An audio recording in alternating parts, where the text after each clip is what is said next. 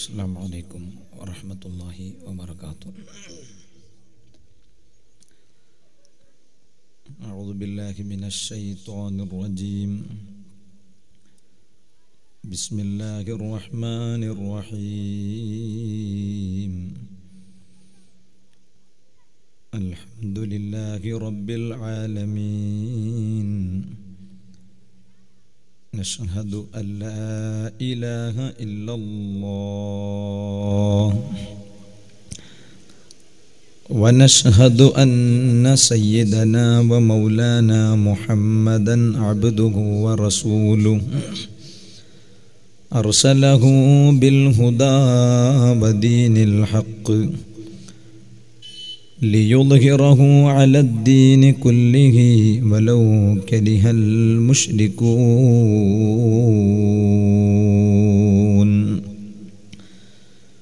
اللهم صل وسلم وبارك على رسولك وحبيبك سيدنا محمد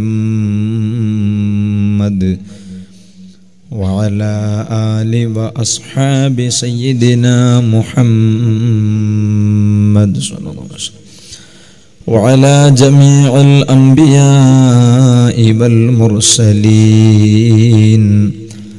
وآلهم وصحبهم ومن اقتدى بهديهم إلى يوم الدين. أما بعد، فأعوذ بالله من الشيطان الرجيم. بسم الله الرحمن الرحيم. والذين آمنوا وعملوا الصالحات أولئك أصحاب الجنة هم فيها خالدون. صدق الله العلي العظيم. صدق وبلغ رسوله النبي الكريم. ونحن على ما قال ربنا من الشاهدين الشاكرين والحمد لله رب العالمين. يا رحمة الله إني خائف وجل، يا نعمة الله إني مفلس عاني، وليس لي عمل ألقى العليم به سوى محبتك العظمى وإيماني. يا رب بالمصطفى بلغ مقاصدنا واغفر لنا ما مضى يا واسع الكرم. مولاي صل وسلم دائما أبدا على حبيبك خير الخلق كلهم. सबसे अला व औला हमारा नबी, दोनों आलम का दूल्हा हमारा नबी, अपना मौला का प्यारा हमारा नबी। ज़मीनो ज़मान तुम्हारे लिए, मकीनो मकान तुम्हारे लिए, चुनीनो चुना तुम्हारे लिए, बने दो जहां तुम्हारे लिए।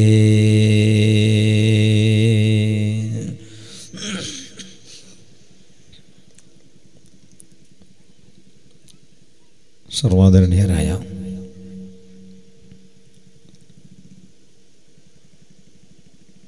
നമ്മുടെ ഈ പരിപാടിയുടെ അധ്യക്ഷൻ ആദരണീയരായ BS ഉസ്താദ്, വേദിയിലുള്ള മറ്റു ഉസ്താദുമാർ, ഉമറാക്കൾ, നേതാക്കൾ, കേരള മുസ്ലിം ജമാഅത്തിൻ്റെയും SYSൻ്റെയും SSFൻ്റെയും പ്രാസ്ഥാനിക രംഗത്തുള്ള നേതാക്കൾ, സഹപ്രവർത്തകർ, നല്ലവരായ സഹോദരങ്ങൾ, ഉമ്മമാർ, സഹോദരിമാർ, നമ്മുടെ ഈ പരിപാടിയെ ലൈവായി വീക്ഷിച്ചുകൊണ്ടിരിക്കുന്ന നല്ലവരായ പ്രവാസികൾ, അല്ലാഹു റബ്ബ് സുബ്ഹാനഹു വ തആല നമ്മുടെ പരലോകത്ത് നമുക്ക് ഉപകരിക്കുന്ന ഒരു നല്ല സദസ്സായി നമ്മുടെ ഈ സദസ്സ് അല്ലാഹു നമ്മിൽ നിന്ന് ഖബൂൽ ചെയ്യുമാറാവട്ടെ. പെരടാള യൂണിറ്റിൻ്റെ ആഭിമുഖ്യത്തിൽ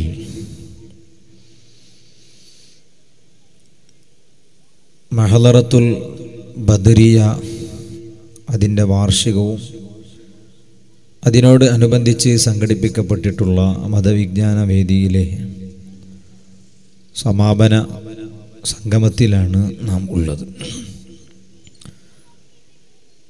ആദരണീയരായ തങ്ങളവരുകൾ നമുക്ക് വേണ്ടി ദുആ ചെയ്തു തന്നു, ഉപദേശിക്കുകയും ചെയ്തു. വന്യരായ BS ഉസ്താദിൻ്റെ സംസാരം ഇത്രയും നേരം നിങ്ങൾ കേട്ടിരുന്നു. ഇനി ഇൻഷാ അല്ലാഹ് ഒരൽപ്പനേരം നമുക്ക് സംസാരിക്കണം. അല്ലാഹു തആല ഇതിനു വേണ്ടി അധ്വാനിച്ചവർ, പ്രവർത്തിച്ചവർ, സഹായിച്ചവർ, സഹകരിച്ചവർ എല്ലാവർക്കും അല്ലാഹു അർഹമായ പ്രതിഫലം ഇരു വീട്ടിലും അല്ലാഹു നൽകുമാറാവട്ടെ. വളരെയധികം അനുഗ്രഹീതമായ മാസത്തിലാണ് നാം ഉള്ളത്, പരിശുദ്ധ റജബ് മാസം. ഓരോ ദിവസവും വിലപ്പെട്ട സമയങ്ങൾ നമ്മിലൂടെ കടന്നുപോയിക്കൊണ്ടിരിക്കുകയാണ്. മനുഷ്യന് അല്ലാഹു തആല ചില മഹത്വമേറിയ മാസങ്ങളും സമയങ്ങളും സ്ഥലങ്ങളും സംവിധാനിക്കാനുള്ള കാരണം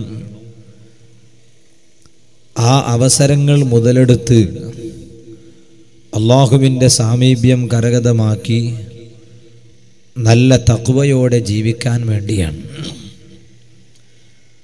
പാപങ്ങളിൽ നിന്നെല്ലാം മാറി നിന്ന് ഏത് സമയത്തും അല്ലാഹുവിൻ്റെ നിരീക്ഷണത്തിലാണ് എന്ന ചിന്തയോടെ മുൻഗാമികളായ മഹാന്മാർ കാണിച്ച വഴിയിലൂടെ സഞ്ചരിക്കുകയും അതിലൂടെ നേടിയെടുക്കുന്ന ആത്മീയമായ ചൈതന്യം അതുവഴി നല്ല തഖ്വയിൽ അധിഷ്ഠിതമായ ജീവിതം നയിക്കാനാണ്. അത്തരക്കാർക്ക് അല്ലാഹു തആല സംവിധാനിച്ചിരിക്കുന്ന ഭവനമാണ് സ്വർഗം എന്നത്. പരിശുദ്ധ ഖുർആനിൽ അല്ലാഹു തആല പഠിപ്പിക്കുന്നു, വല്ലദീന ആമനു വഅമിലുസ് സ്വാലിഹാത്ത് ഉലൈക അസ്ഹാബുൽ ജന്ന ഹും ഫീഹാ ഖാലിദൂൻ. അല്ലാഹുവിൽ പൂർണ്ണമായും വിശ്വസിക്കുകയും അതനുസരിച്ച് ധാരാളം സൽക്കർമ്മങ്ങൾ ചെയ്യുകയും ചെയ്യുന്ന ആളുകൾ അവരാണ് സ്വർഗാവകാശികൾ. ഹും ഫീഹാ ഖാലിദൂൻ, ആ സ്വർഗത്തിൽ അവർ ശാശ്വതന്മാരാണ്. ഇങ്ങനെ സ്വർഗത്തിൽ എത്താനുള്ള മാനദണ്ഡമാണ് ഈമാനും അതനുസരിച്ചുള്ള സൽക്കർമ്മങ്ങൾ എന്ന് പരിശുദ്ധ ഖുർആനിൽ അല്ലാഹു തആല പഠിപ്പിക്കുന്നു.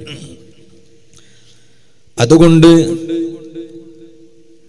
ഓരോ വ്യക്തികളും സ്വർഗം മുന്നിൽ കണ്ട് ജീവിക്കുന്നവർ ആകണം.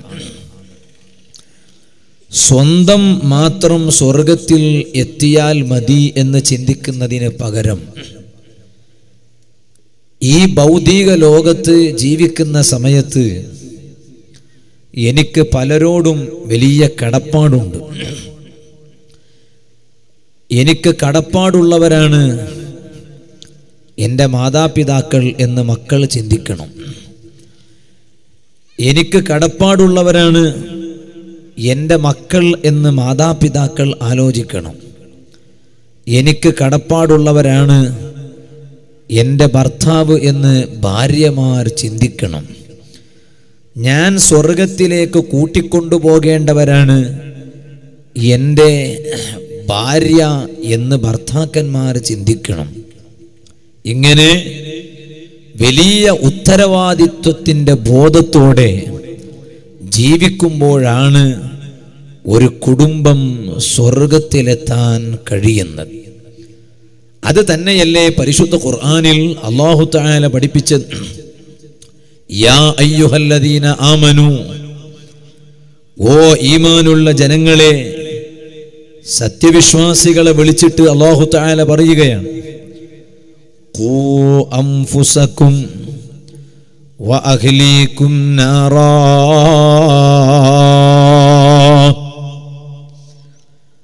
നിങ്ങളെ സ്വന്തം ശരീരങ്ങളെ നിങ്ങൾ രക്ഷപ്പെടുത്തണം. പോരാ, നിങ്ങൾക്ക് കടപ്പാടുള്ള, ഉത്തരവാദിത്വമുള്ള, ബാധ്യതയുള്ള നിങ്ങളുടെ കുടുംബം, അതായത് ഭാര്യമാർ, അതുപോലെ ഭർത്താക്കന്മാർ, അതുപോലെ മക്കൾ, അങ്ങനെ ആ കുടുംബത്തെയും നിങ്ങൾ രക്ഷപ്പെടുത്തണം. നാറാ, നരകത്തിൽ നിന്ന് രക്ഷപ്പെടുത്തണം. ഏത് നരകമാണ്? വഖൂദുഹന്നാസു വൽ ഹിജാറ, ആ നരകത്തിൽ കത്തിക്കപ്പെടുന്നത്, നരകത്തിനൊരു സ്ട്രോങ് കിട്ടാൻ വേണ്ടി ആ നരകത്തിൽ കത്തിക്കപ്പെടുന്നത് എന്തിനെയാണ്? വഖൂദുഹന്നാസു വൽ ഹിജാറ, ജനങ്ങളെയാണ്, മനുഷ്യരെയാണ്, അതുപോലെ തന്നെ കല്ലുകളെയാണ്. ആ രൂപത്തിൽ ജനങ്ങളെയും കല്ലുകളെയും കത്തിക്കപ്പെടുന്ന നരകം, ആ നരകത്തിൽ നിന്ന് ഓ ജനങ്ങളെ,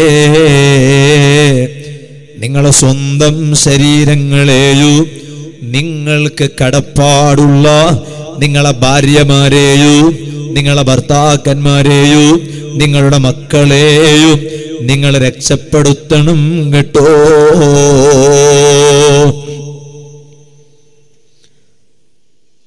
ആ നരകത്തിന്റെ വാതിൽക്കൽ മലായികത്തുൻ ഗിലാദുൻ ശിദാദ്, നല്ല ശക്തന്മാരായ മലക്കുകൾ അവിടെ കാത്തിരിക്കുകയാണ്.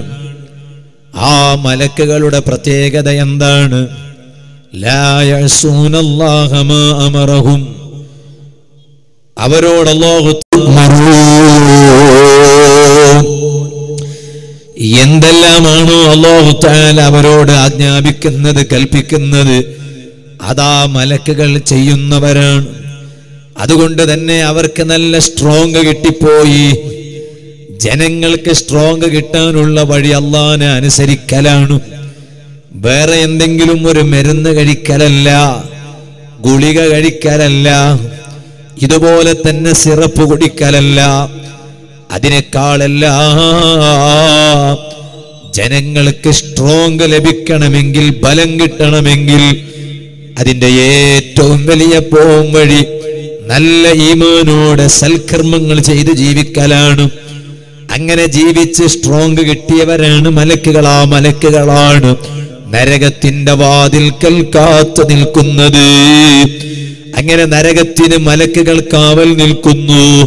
ഓ സുഹൃത്തുക്കളെ, ആ നരകത്തിൽ നിന്നാണ് നിങ്ങളെ സ്വന്തം ശരീരങ്ങളെയും അതുപോലെ തന്നെ നിങ്ങൾക്ക് ഉത്തരവാദിത്വമുള്ള, ബാധ്യതയുള്ള, കടപ്പാടുള്ള നിങ്ങളെ ഭാര്യമാരെയും ഭർത്താക്കന്മാരെയും അതുപോലെ നിങ്ങളെ മക്കളെയും നിങ്ങൾ രക്ഷപ്പെടുത്തണം എന്ന് പരിശുദ്ധ ഖുർആൻ. എല്ലാവർക്കും ഉത്തരവാദിത്വമുണ്ട്, എല്ലാവരും അധികാരികളാണ്. ചില ആളുകൾ രാജ്യം ഭരിക്കുന്നു, വേറെ ചില ആളുകൾ സംസ്ഥാനം ഭരിക്കുന്നു, മറ്റു ചില ആളുകൾ പഞ്ചായത്ത് ഭരിക്കുന്നു, വേറെ ചില ആളുകൾ മഹല്ല് ഭരിക്കുന്നു. മഹല്ല് ഭരണം അത് വലിയ ഉത്തരവാദിത്വമുള്ള വിഷയമാണ്, ഭരിക്കുന്നു. അതുപോലെ തന്നെ വേറെ ചില ആളുകൾ സംഘടനയെ ഭരിക്കുന്നു, മറ്റു ചില ആളുകൾ അവർ നേതൃത്വം നൽകുന്ന സ്ഥാപനം ഭരിക്കുന്നു, അവരുടെ ബിസിനസ് അതിന് നേതൃത്വം നൽകുന്നു. ഇനി വേറെ ചില ആളുകൾ വീട് ഭരിക്കുന്നു. ഇനി ഒരു ഭരണവും ഇല്ല എന്ന് കണ്ടാൽ മറ്റു ചില ആളുകൾ സ്വന്തത്തെ ഭരിക്കുന്നു. ഇങ്ങനെ ഇവിടെ അധികാരം ഇല്ലാത്തവർ ഇല്ല. ഏറ്റവും ചുരുങ്ങിയത് അവന്റെ സ്വന്തം ശരീരത്തെ നിയന്ത്രിക്കുന്ന ഭരണം അതുപോലും ഉള്ളവരാണ് നാം ഓരോരുത്തരും. അതുകൊണ്ടാണ് അധികാരം അതൊരു ചെറിയ വിഷയം അല്ല. മഹാന്മാരായ സ്വഹാബത്ത് നബി സല്ലല്ലാഹു അലൈഹി വസല്ലം തങ്ങളോട് അധികാരം ചോദിച്ചപ്പോൾ അത് ചിലപ്പോൾ ചോദിച്ചത് ആ കിട്ടുന്ന അധികാരത്തിലൂടെ ധാരാളം നന്മകൾ ചെയ്യാം എന്ന് കരുതിയിട്ടാണ്. പക്ഷേ അധികാരം ആവശ്യപ്പെട്ട സ്വഹാബത്തിനോട് നബി സല്ലല്ലാഹു അലൈഹി വസല്ലം പറഞ്ഞത്, നിങ്ങൾ അധികാരം ആവശ്യപ്പെടരുത്, നിങ്ങൾ അധികാരം ചോദിച്ചു വാങ്ങരുത്. എന്നെ പ്രസിഡന്റ് ആക്കണം, എന്നെ സെക്രട്ടറി ആക്കണം, എന്നെ നേതാവാക്കണം എന്ന് നിങ്ങൾ ചോദിച്ചു വാങ്ങരുത്. വസതകൂനു നദാമതൻ യൗമൽ ഖിയാമ, ഖിയാമത്ത് നാളിൽ ഈ അധികാരം അത് ഖേദമാകും. ഇല്ലാമൻ അദ്ദാ ബിഹഖിഹാ, ആ അധികാരത്തെ മുറ പോലെ വീട്ടിയില്ല എന്ന് കണ്ടാൽ ഖേദമാകും. അതുകൊണ്ടാണ് അബൂ ഹനീഫ റളിയല്ലാഹു അൻഹുവിനോട് ഒരു മഹല്ലിന്റെ ഖാളിയാകാൻ പറഞ്ഞു. ലോകത്ത് വലിയ വിവരമുള്ള മഹാനാണ് ഇമാമുൽ ആലം അബൂ ഹനീഫ റളിയല്ലാഹു അൻഹു. ലോകത്തെ ഏറ്റവും കൂടുതൽ അനുയായികളുള്ള മദ്ഹബിന്റെ ഇമാമാണ് ഇമാം അബൂ ഹനീഫ റളിയല്ലാഹു അൻഹു. മഹാനവരികളോട് ഒരു മഹല്ലിന്റെ ഖാളിയാകാൻ ആവശ്യപ്പെട്ടപ്പോൾ മഹാനവരികൾ പറഞ്ഞു, ഞാൻ അതിന് അർഹനല്ല. നാട്ടുകാർ പറഞ്ഞു, നിങ്ങൾ അതിന് അർഹനാണെന്ന് നമുക്കറിയാം. മഹാനവരികൾ പറഞ്ഞു, ഞാനതിന് അർഹനല്ല എന്ന് പറഞ്ഞാൽ പിന്നെ നിങ്ങൾ എന്നെ ഖാളിയാക്കാൻ പറ്റൂല. അതേസമയം ഞാൻ അർഹനായിട്ടും അർഹനല്ല എന്ന് പറഞ്ഞാൽ പിന്നെ ഞാൻ പറഞ്ഞത് കളവല്ലേ? കളവ് പറയുന്ന എന്നെ നിങ്ങൾ എങ്ങനെ ഖാളിയാക്കും? അവരെന്തിനാണ് ഇങ്ങനെ പറഞ്ഞത്? അവരധികാരത്തെ ഭയന്നിട്ടാണ്, പേടിച്ചിട്ടാണ്. നമ്മൾ ഉത്തരവാദിത്വം നിർവഹിക്കുന്നവരാകണം. ഇത് റജബ് മാസമാണ്. ഇതുപോലത്തെ ഒരു റജബിലല്ലേ അഷ്റഫുൽ ഖൽഖ് മുഹമ്മദ് റസൂലുള്ളാഹി സ്വല്ലല്ലാഹു അലൈഹി വസല്ലം തങ്ങൾ മിഅ്റാജ് യാത്ര പോയത്. ആ മിഅ്റാജ് യാത്ര പോയപ്പോൾ അവിടുന്ന് നരകം കണ്ടു. ആ നരകത്തിൽ ചില ആളുകൾ ശിക്ഷിക്കപ്പെടുന്നു. യുഅദ്ദബൂന ബിഅൻവാഇൽ അദാബ്, വ്യത്യസ്തമായ രൂപങ്ങളിൽ അവിടെ ചില ആളുകൾ ശിക്ഷിക്കപ്പെടുകയാണ്. ആ ശിക്ഷിക്കപ്പെടുന്നത് ഓരോന്നും നബി സല്ലല്ലാഹു അലൈഹി വസല്ലം കാണുകയാണ്. സുബ്ഹാനല്ലാഹ്. അക്കൂട്ടത്തിൽ ചില ആളുകളെ ശിക്ഷിക്കപ്പെടുന്നത് അവരതാ കുറെ വിറകുകൾ, ആ വിറകിനെ അവരിങ്ങനെ ഒരുമിച്ചു കൂട്ടുന്നു. അവർക്ക് വഹിക്കാൻ പറ്റാത്ത ഭാരമുള്ള വിറകുകളാണ്. ആ വിറകുകളെയെല്ലാം അവരൊരു സ്ഥലത്ത് ഒരുമിച്ചു കൂട്ടുന്നു. എന്നിട്ടതാ അവരെ തലയിൽ വെക്കുന്നു. പക്ഷേ അവർക്കത് താങ്ങാൻ കഴിയുന്നില്ല, ചുമക്കാൻ കഴിയുന്നില്ല, വഹിക്കാൻ കഴിയുന്നില്ല. സാധിക്കുന്നതിനപ്പുറമുള്ള ഭാണ്ഡം ആ കെട്ടവർക്ക് അതാ ചുമക്കാൻ കഴിയുന്നില്ല. ഇതാരാണ്? എങ്ങനെയാണ്? എന്തിനാണ് ഇവരെ ശിക്ഷിക്കപ്പെടുന്നത്? നബി സല്ലല്ലാഹു അലൈഹി വസല്ലമ തങ്ങളോട് മറുപടി പറയപ്പെട്ടു, ഓ നബിയേ, തങ്ങളെ ഉമ്മത്തീങ്ങളിൽ അധികാരം മോഹിച്ച് ജീവിച്ചവരാണ് കേട്ടോ. പക്ഷേ അധികാരം കിട്ടിയപ്പോഴേക്ക് ഉത്തരവാദിത്വം അങ്ങ് മറന്നു. അവരുടെ അധികാരത്തിന്റെ തോതനുസരിച്ച് അവരത് നിർവഹിച്ചില്ല. സാധിക്കാത്തത് ഏറ്റെടുത്തുകൂടാ, സാധിക്കാത്തത് വഹിച്ചുകൂടാ. സുഹൃത്തുക്കളെ, ഞാൻ എന്തിനാണ് ഇങ്ങനെ ഒരു ആമുഖം പറഞ്ഞത്? ഇതുപോലെ നമ്മിൽ ഓരോരുത്തരും അധികാരമുള്ളവരാണ്. ആ അധികാരം നമ്മൾ നിർവഹിക്കുന്നവരാകണം. അതുകൊണ്ടല്ലേ നബി സല്ലല്ലാഹു അലൈഹി വസല്ലം തങ്ങൾ പറഞ്ഞത്, കുല്ലുക്കും റാഇൻ വകുല്ലുക്കും മസ്ഊലുൻ അൻ റഇയതിഹി. ഓ ഉമ്മമാരെ, നിങ്ങൾ കേൾക്കുന്നുണ്ടല്ലോ, സഹോദരിമാരെ നിങ്ങൾ മനസ്സിലാക്കുന്നുണ്ടല്ലോ, നിങ്ങളിൽ ഓരോരുത്തരും അധികാരമുള്ളവരാണ്. ചിലപ്പോൾ അത് വളരെ വിശാലമായ അധികാരമായിരിക്കും, ചിലപ്പോൾ വളരെ കുടുസായ അധികാരമായിരിക്കും. ഞാൻ അതല്ലേ പറഞ്ഞത്, ഏറ്റവും ചുരുങ്ങിയത് ഈ പാവപ്പെട്ട ഞാൻ എന്റെ സ്വന്തം ശരീരത്തെ ഭരിക്കൽ എങ്ങനെയാണ്? തെറ്റ് ചെയ്യാനുള്ള സാഹചര്യങ്ങൾ ഉണ്ടാകുമ്പോ ഞാൻ അതിൽ നിന്ന് മാറി നിൽക്കണോ? ഏറ്റവും ചുരുങ്ങിയത് ഞാൻ എന്റെ സ്വന്തത്തെയെങ്കിലും ശ്രദ്ധിക്കണ്ടയോ? ഇങ്ങനെ നിങ്ങളിൽ ഓരോരുത്തരും അധികാരമുള്ളവരാണ്. ഇത് പറഞ്ഞതിന് ശേഷം നബി സല്ലല്ലാഹു അലൈഹി വസല്ലം പറയുകയാണ്, വകുല്ലുക്കും മസ്ഊലുൻ അൻ റഇയതിഹി. നിങ്ങളിൽപ്പെട്ട ഓരോരുത്തരോടും അധികാരത്തെക്കുറിച്ച് ചോദ്യം ചെയ്യപ്പെടുന്നതാണ്. ആ ചോദ്യത്തിന് മറുപടി നൽകേണ്ടവരാണ്. സുബ്ഹാനല്ലാഹ്, ചില പുരുഷന്മാരുണ്ട്. ആ പുരുഷന്മാരുടെ സ്വഭാവം എന്താണ്? ഭാര്യമാരെ വിട്ടേച്ചു പോകുന്നു. KL 14 അല്ലേ, Q3606 ഈ നമ്പർ വണ്ടി പാർക്ക് ചെയ്ത സ്ഥലത്ത് നിന്ന് മാറ്റി പാർക്ക് ചെയ്യണം എന്ന് പ്രത്യേകമായി ഓർമ്മപ്പെടുത്തുന്നു. സുഹൃത്തുക്കളെ, ഞാൻ പറഞ്ഞു വന്നത്, ചില പുരുഷന്മാർ, ആ പുരുഷന്മാരെ ഭാര്യമാരെ കൈവിട്ടു പോകുന്ന ചില ഭർത്താക്കന്മാരുണ്ട്. സുബ്ഹാനല്ലാഹ്, ഭാര്യമാരെ വിട്ടേച്ചു പോകുന്നു എന്ന് പറഞ്ഞാൽ കല്യാണം കഴിക്കും.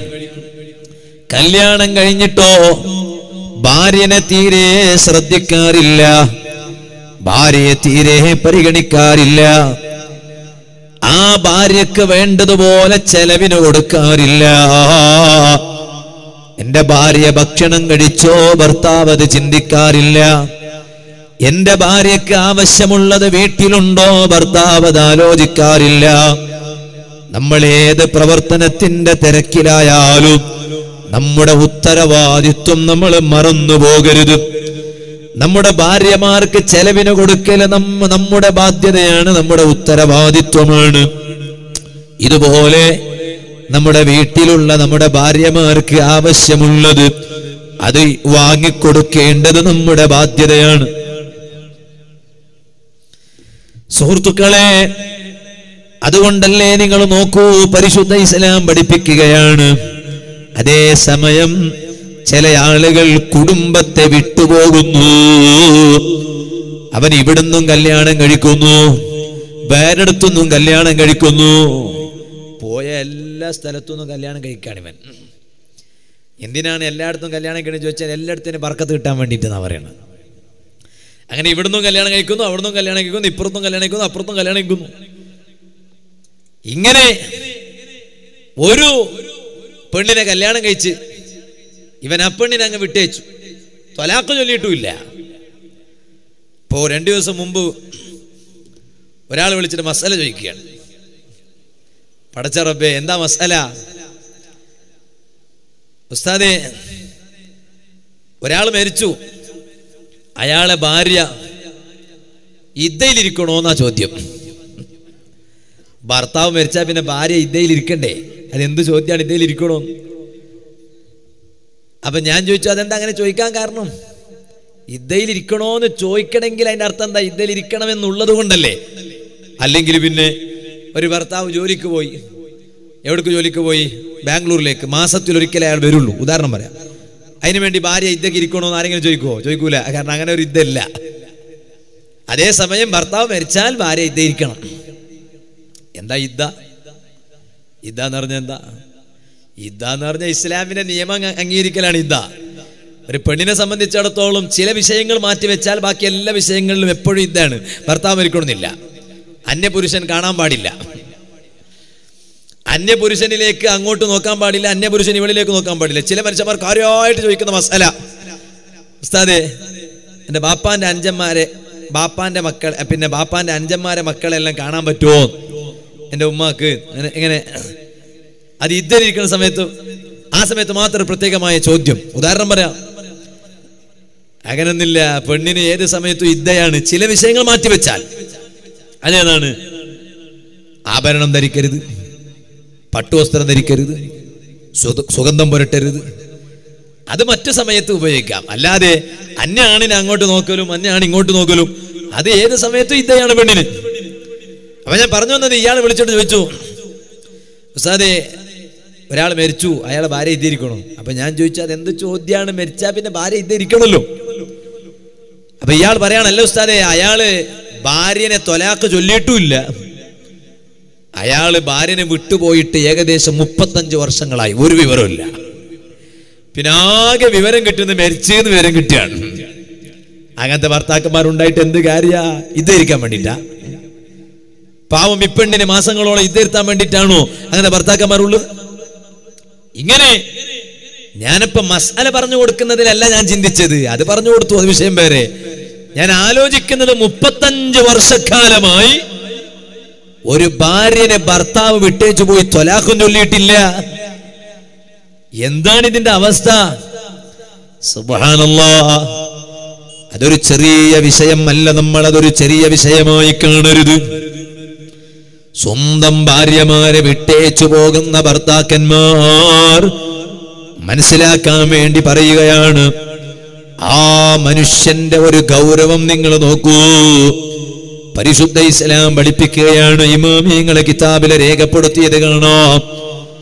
അന്നൽ ഹാരിബ മിൻ ഇയാലിഹി കൽ ആബിഖി. സ്വന്തം ഭാര്യമാരെ, കുടുംബത്തെ വിട്ടേച്ചു പോകുന്ന ചില ഭർത്താക്കന്മാർ കല്യാണം കഴിക്കുന്നു, മക്കളുണ്ടാക്കുന്നു, കുട്ടികളുണ്ടാക്കുന്നു, ഭാര്യ പ്രസവിക്കുന്നു. ഇയാള് പിന്നെ ഒറ്റ പോക്കന്നെ, കുറച്ചു ദിവസം സുഖിച്ചിട്ട് ഇയാൾ ഒറ്റ പോക്ക്. ഭാര്യ ഗർഭിണിയായാൽ വിവരം കിട്ടിയാൽ മതി, പിന്നെ ഇയാൾ പോയി. നടന്നതൊക്കെ കല്യാണത്തോടെയാണ്. ഭാര്യ പ്രസവിച്ചു, പക്ഷേ പിന്നെ ആ ഭാഗത്തേക്ക് ഇയാൾ തിരിഞ്ഞു നോക്കുന്നില്ല. സർവ പുരുഷന്മാരും മനസ്സിലാക്കാൻ വേണ്ടി ഞാൻ പറയാണ്, ഇങ്ങനെ സ്വന്തം കുടുംബത്തിൽ നിന്ന് ഓടിപ്പോകുന്ന ഭർത്താക്കന്മാരെ പോലെ എന്നറിയാമോ? കൽ ആബിഖി, ഒളിച്ചോടുന്ന മനുഷ്യന്മാരെ പോലെയാണ്. എന്നിട്ട് ഇമാമിയങ്ങൾ എഴുതുന്നത് നോക്കൂ. ലാ യഖ്ബലുല്ലാഹു ലഹു സ്വലാതൻ വലാ സിയാമ. അവരെ നിസ്കാരം അല്ലാഹു തആല സ്വീകരിക്കില്ല, അവന്റെ നോമ്പ് അല്ലാഹു തആല സ്വീകരിക്കില്ല. ഏതുവരെ? ഹത്താ യർജിഅ ഇലൈഹിം, ആ ഭാര്യയിലേക്കും കുട്ടികളിലേക്കും ആ ഭർത്താവ് മടങ്ങി വരുന്നത് വരെ. അവൻ എവിടെ പോയാലും ശരി, അവൻ ബാംഗ്ലൂരിലായാലും ശരി, മൈസൂരിലായാലും ശരി, അവൻ അജ്മീറിലായാലും ശരി, ഏർവാടിയിലായാലും ശരി, അജ്മീർ ഖാജാദ് ഇഷ്ടപ്പെടൂല, ഏർവാടിത്തെ മഹാനവറുകൾ ഇഷ്ടപ്പെടൂല. ഭാര്യക്കും കുട്ടികൾക്കും ചെലവിന് കൊടുക്കാതെ അജ്മീർ ഖാജാന്റെ അടുത്ത് പോയിരുന്നിട്ട് കാര്യമുണ്ടോ? ഏർവാടിയിൽ പോയിരുന്നിട്ട് കാര്യമുണ്ടോ? അവൻ മടങ്ങി വരുന്നത് വരെ അവന്റെ നിസ്കാരം അല്ലാഹു സ്വീകരിക്കൂല, അവന്റെ നോമ്പ് അല്ലാഹു സ്വീകരിക്കൂല. ഉത്തരവാദിത്വമുണ്ട് നമുക്ക്, അതാ ദൗത്യമുണ്ട്. സുബ്ഹാനല്ലാഹ്. മക്കളെ എങ്ങനെ വളർത്തണം നമ്മുടെ ഉത്തരവാദിത്വമാണ്. ഉസ്താദേ എൻ്റെ മകൻ നന്നാൻ വേണ്ടി ദുആ ചെയ്യണം. അല്ലാഹു തആല നമ്മുടെ മക്കളൊക്കെ നന്നാക്കി തരട്ടെ. അത് വലിയ ഉത്തരവാദിത്തമാണ്.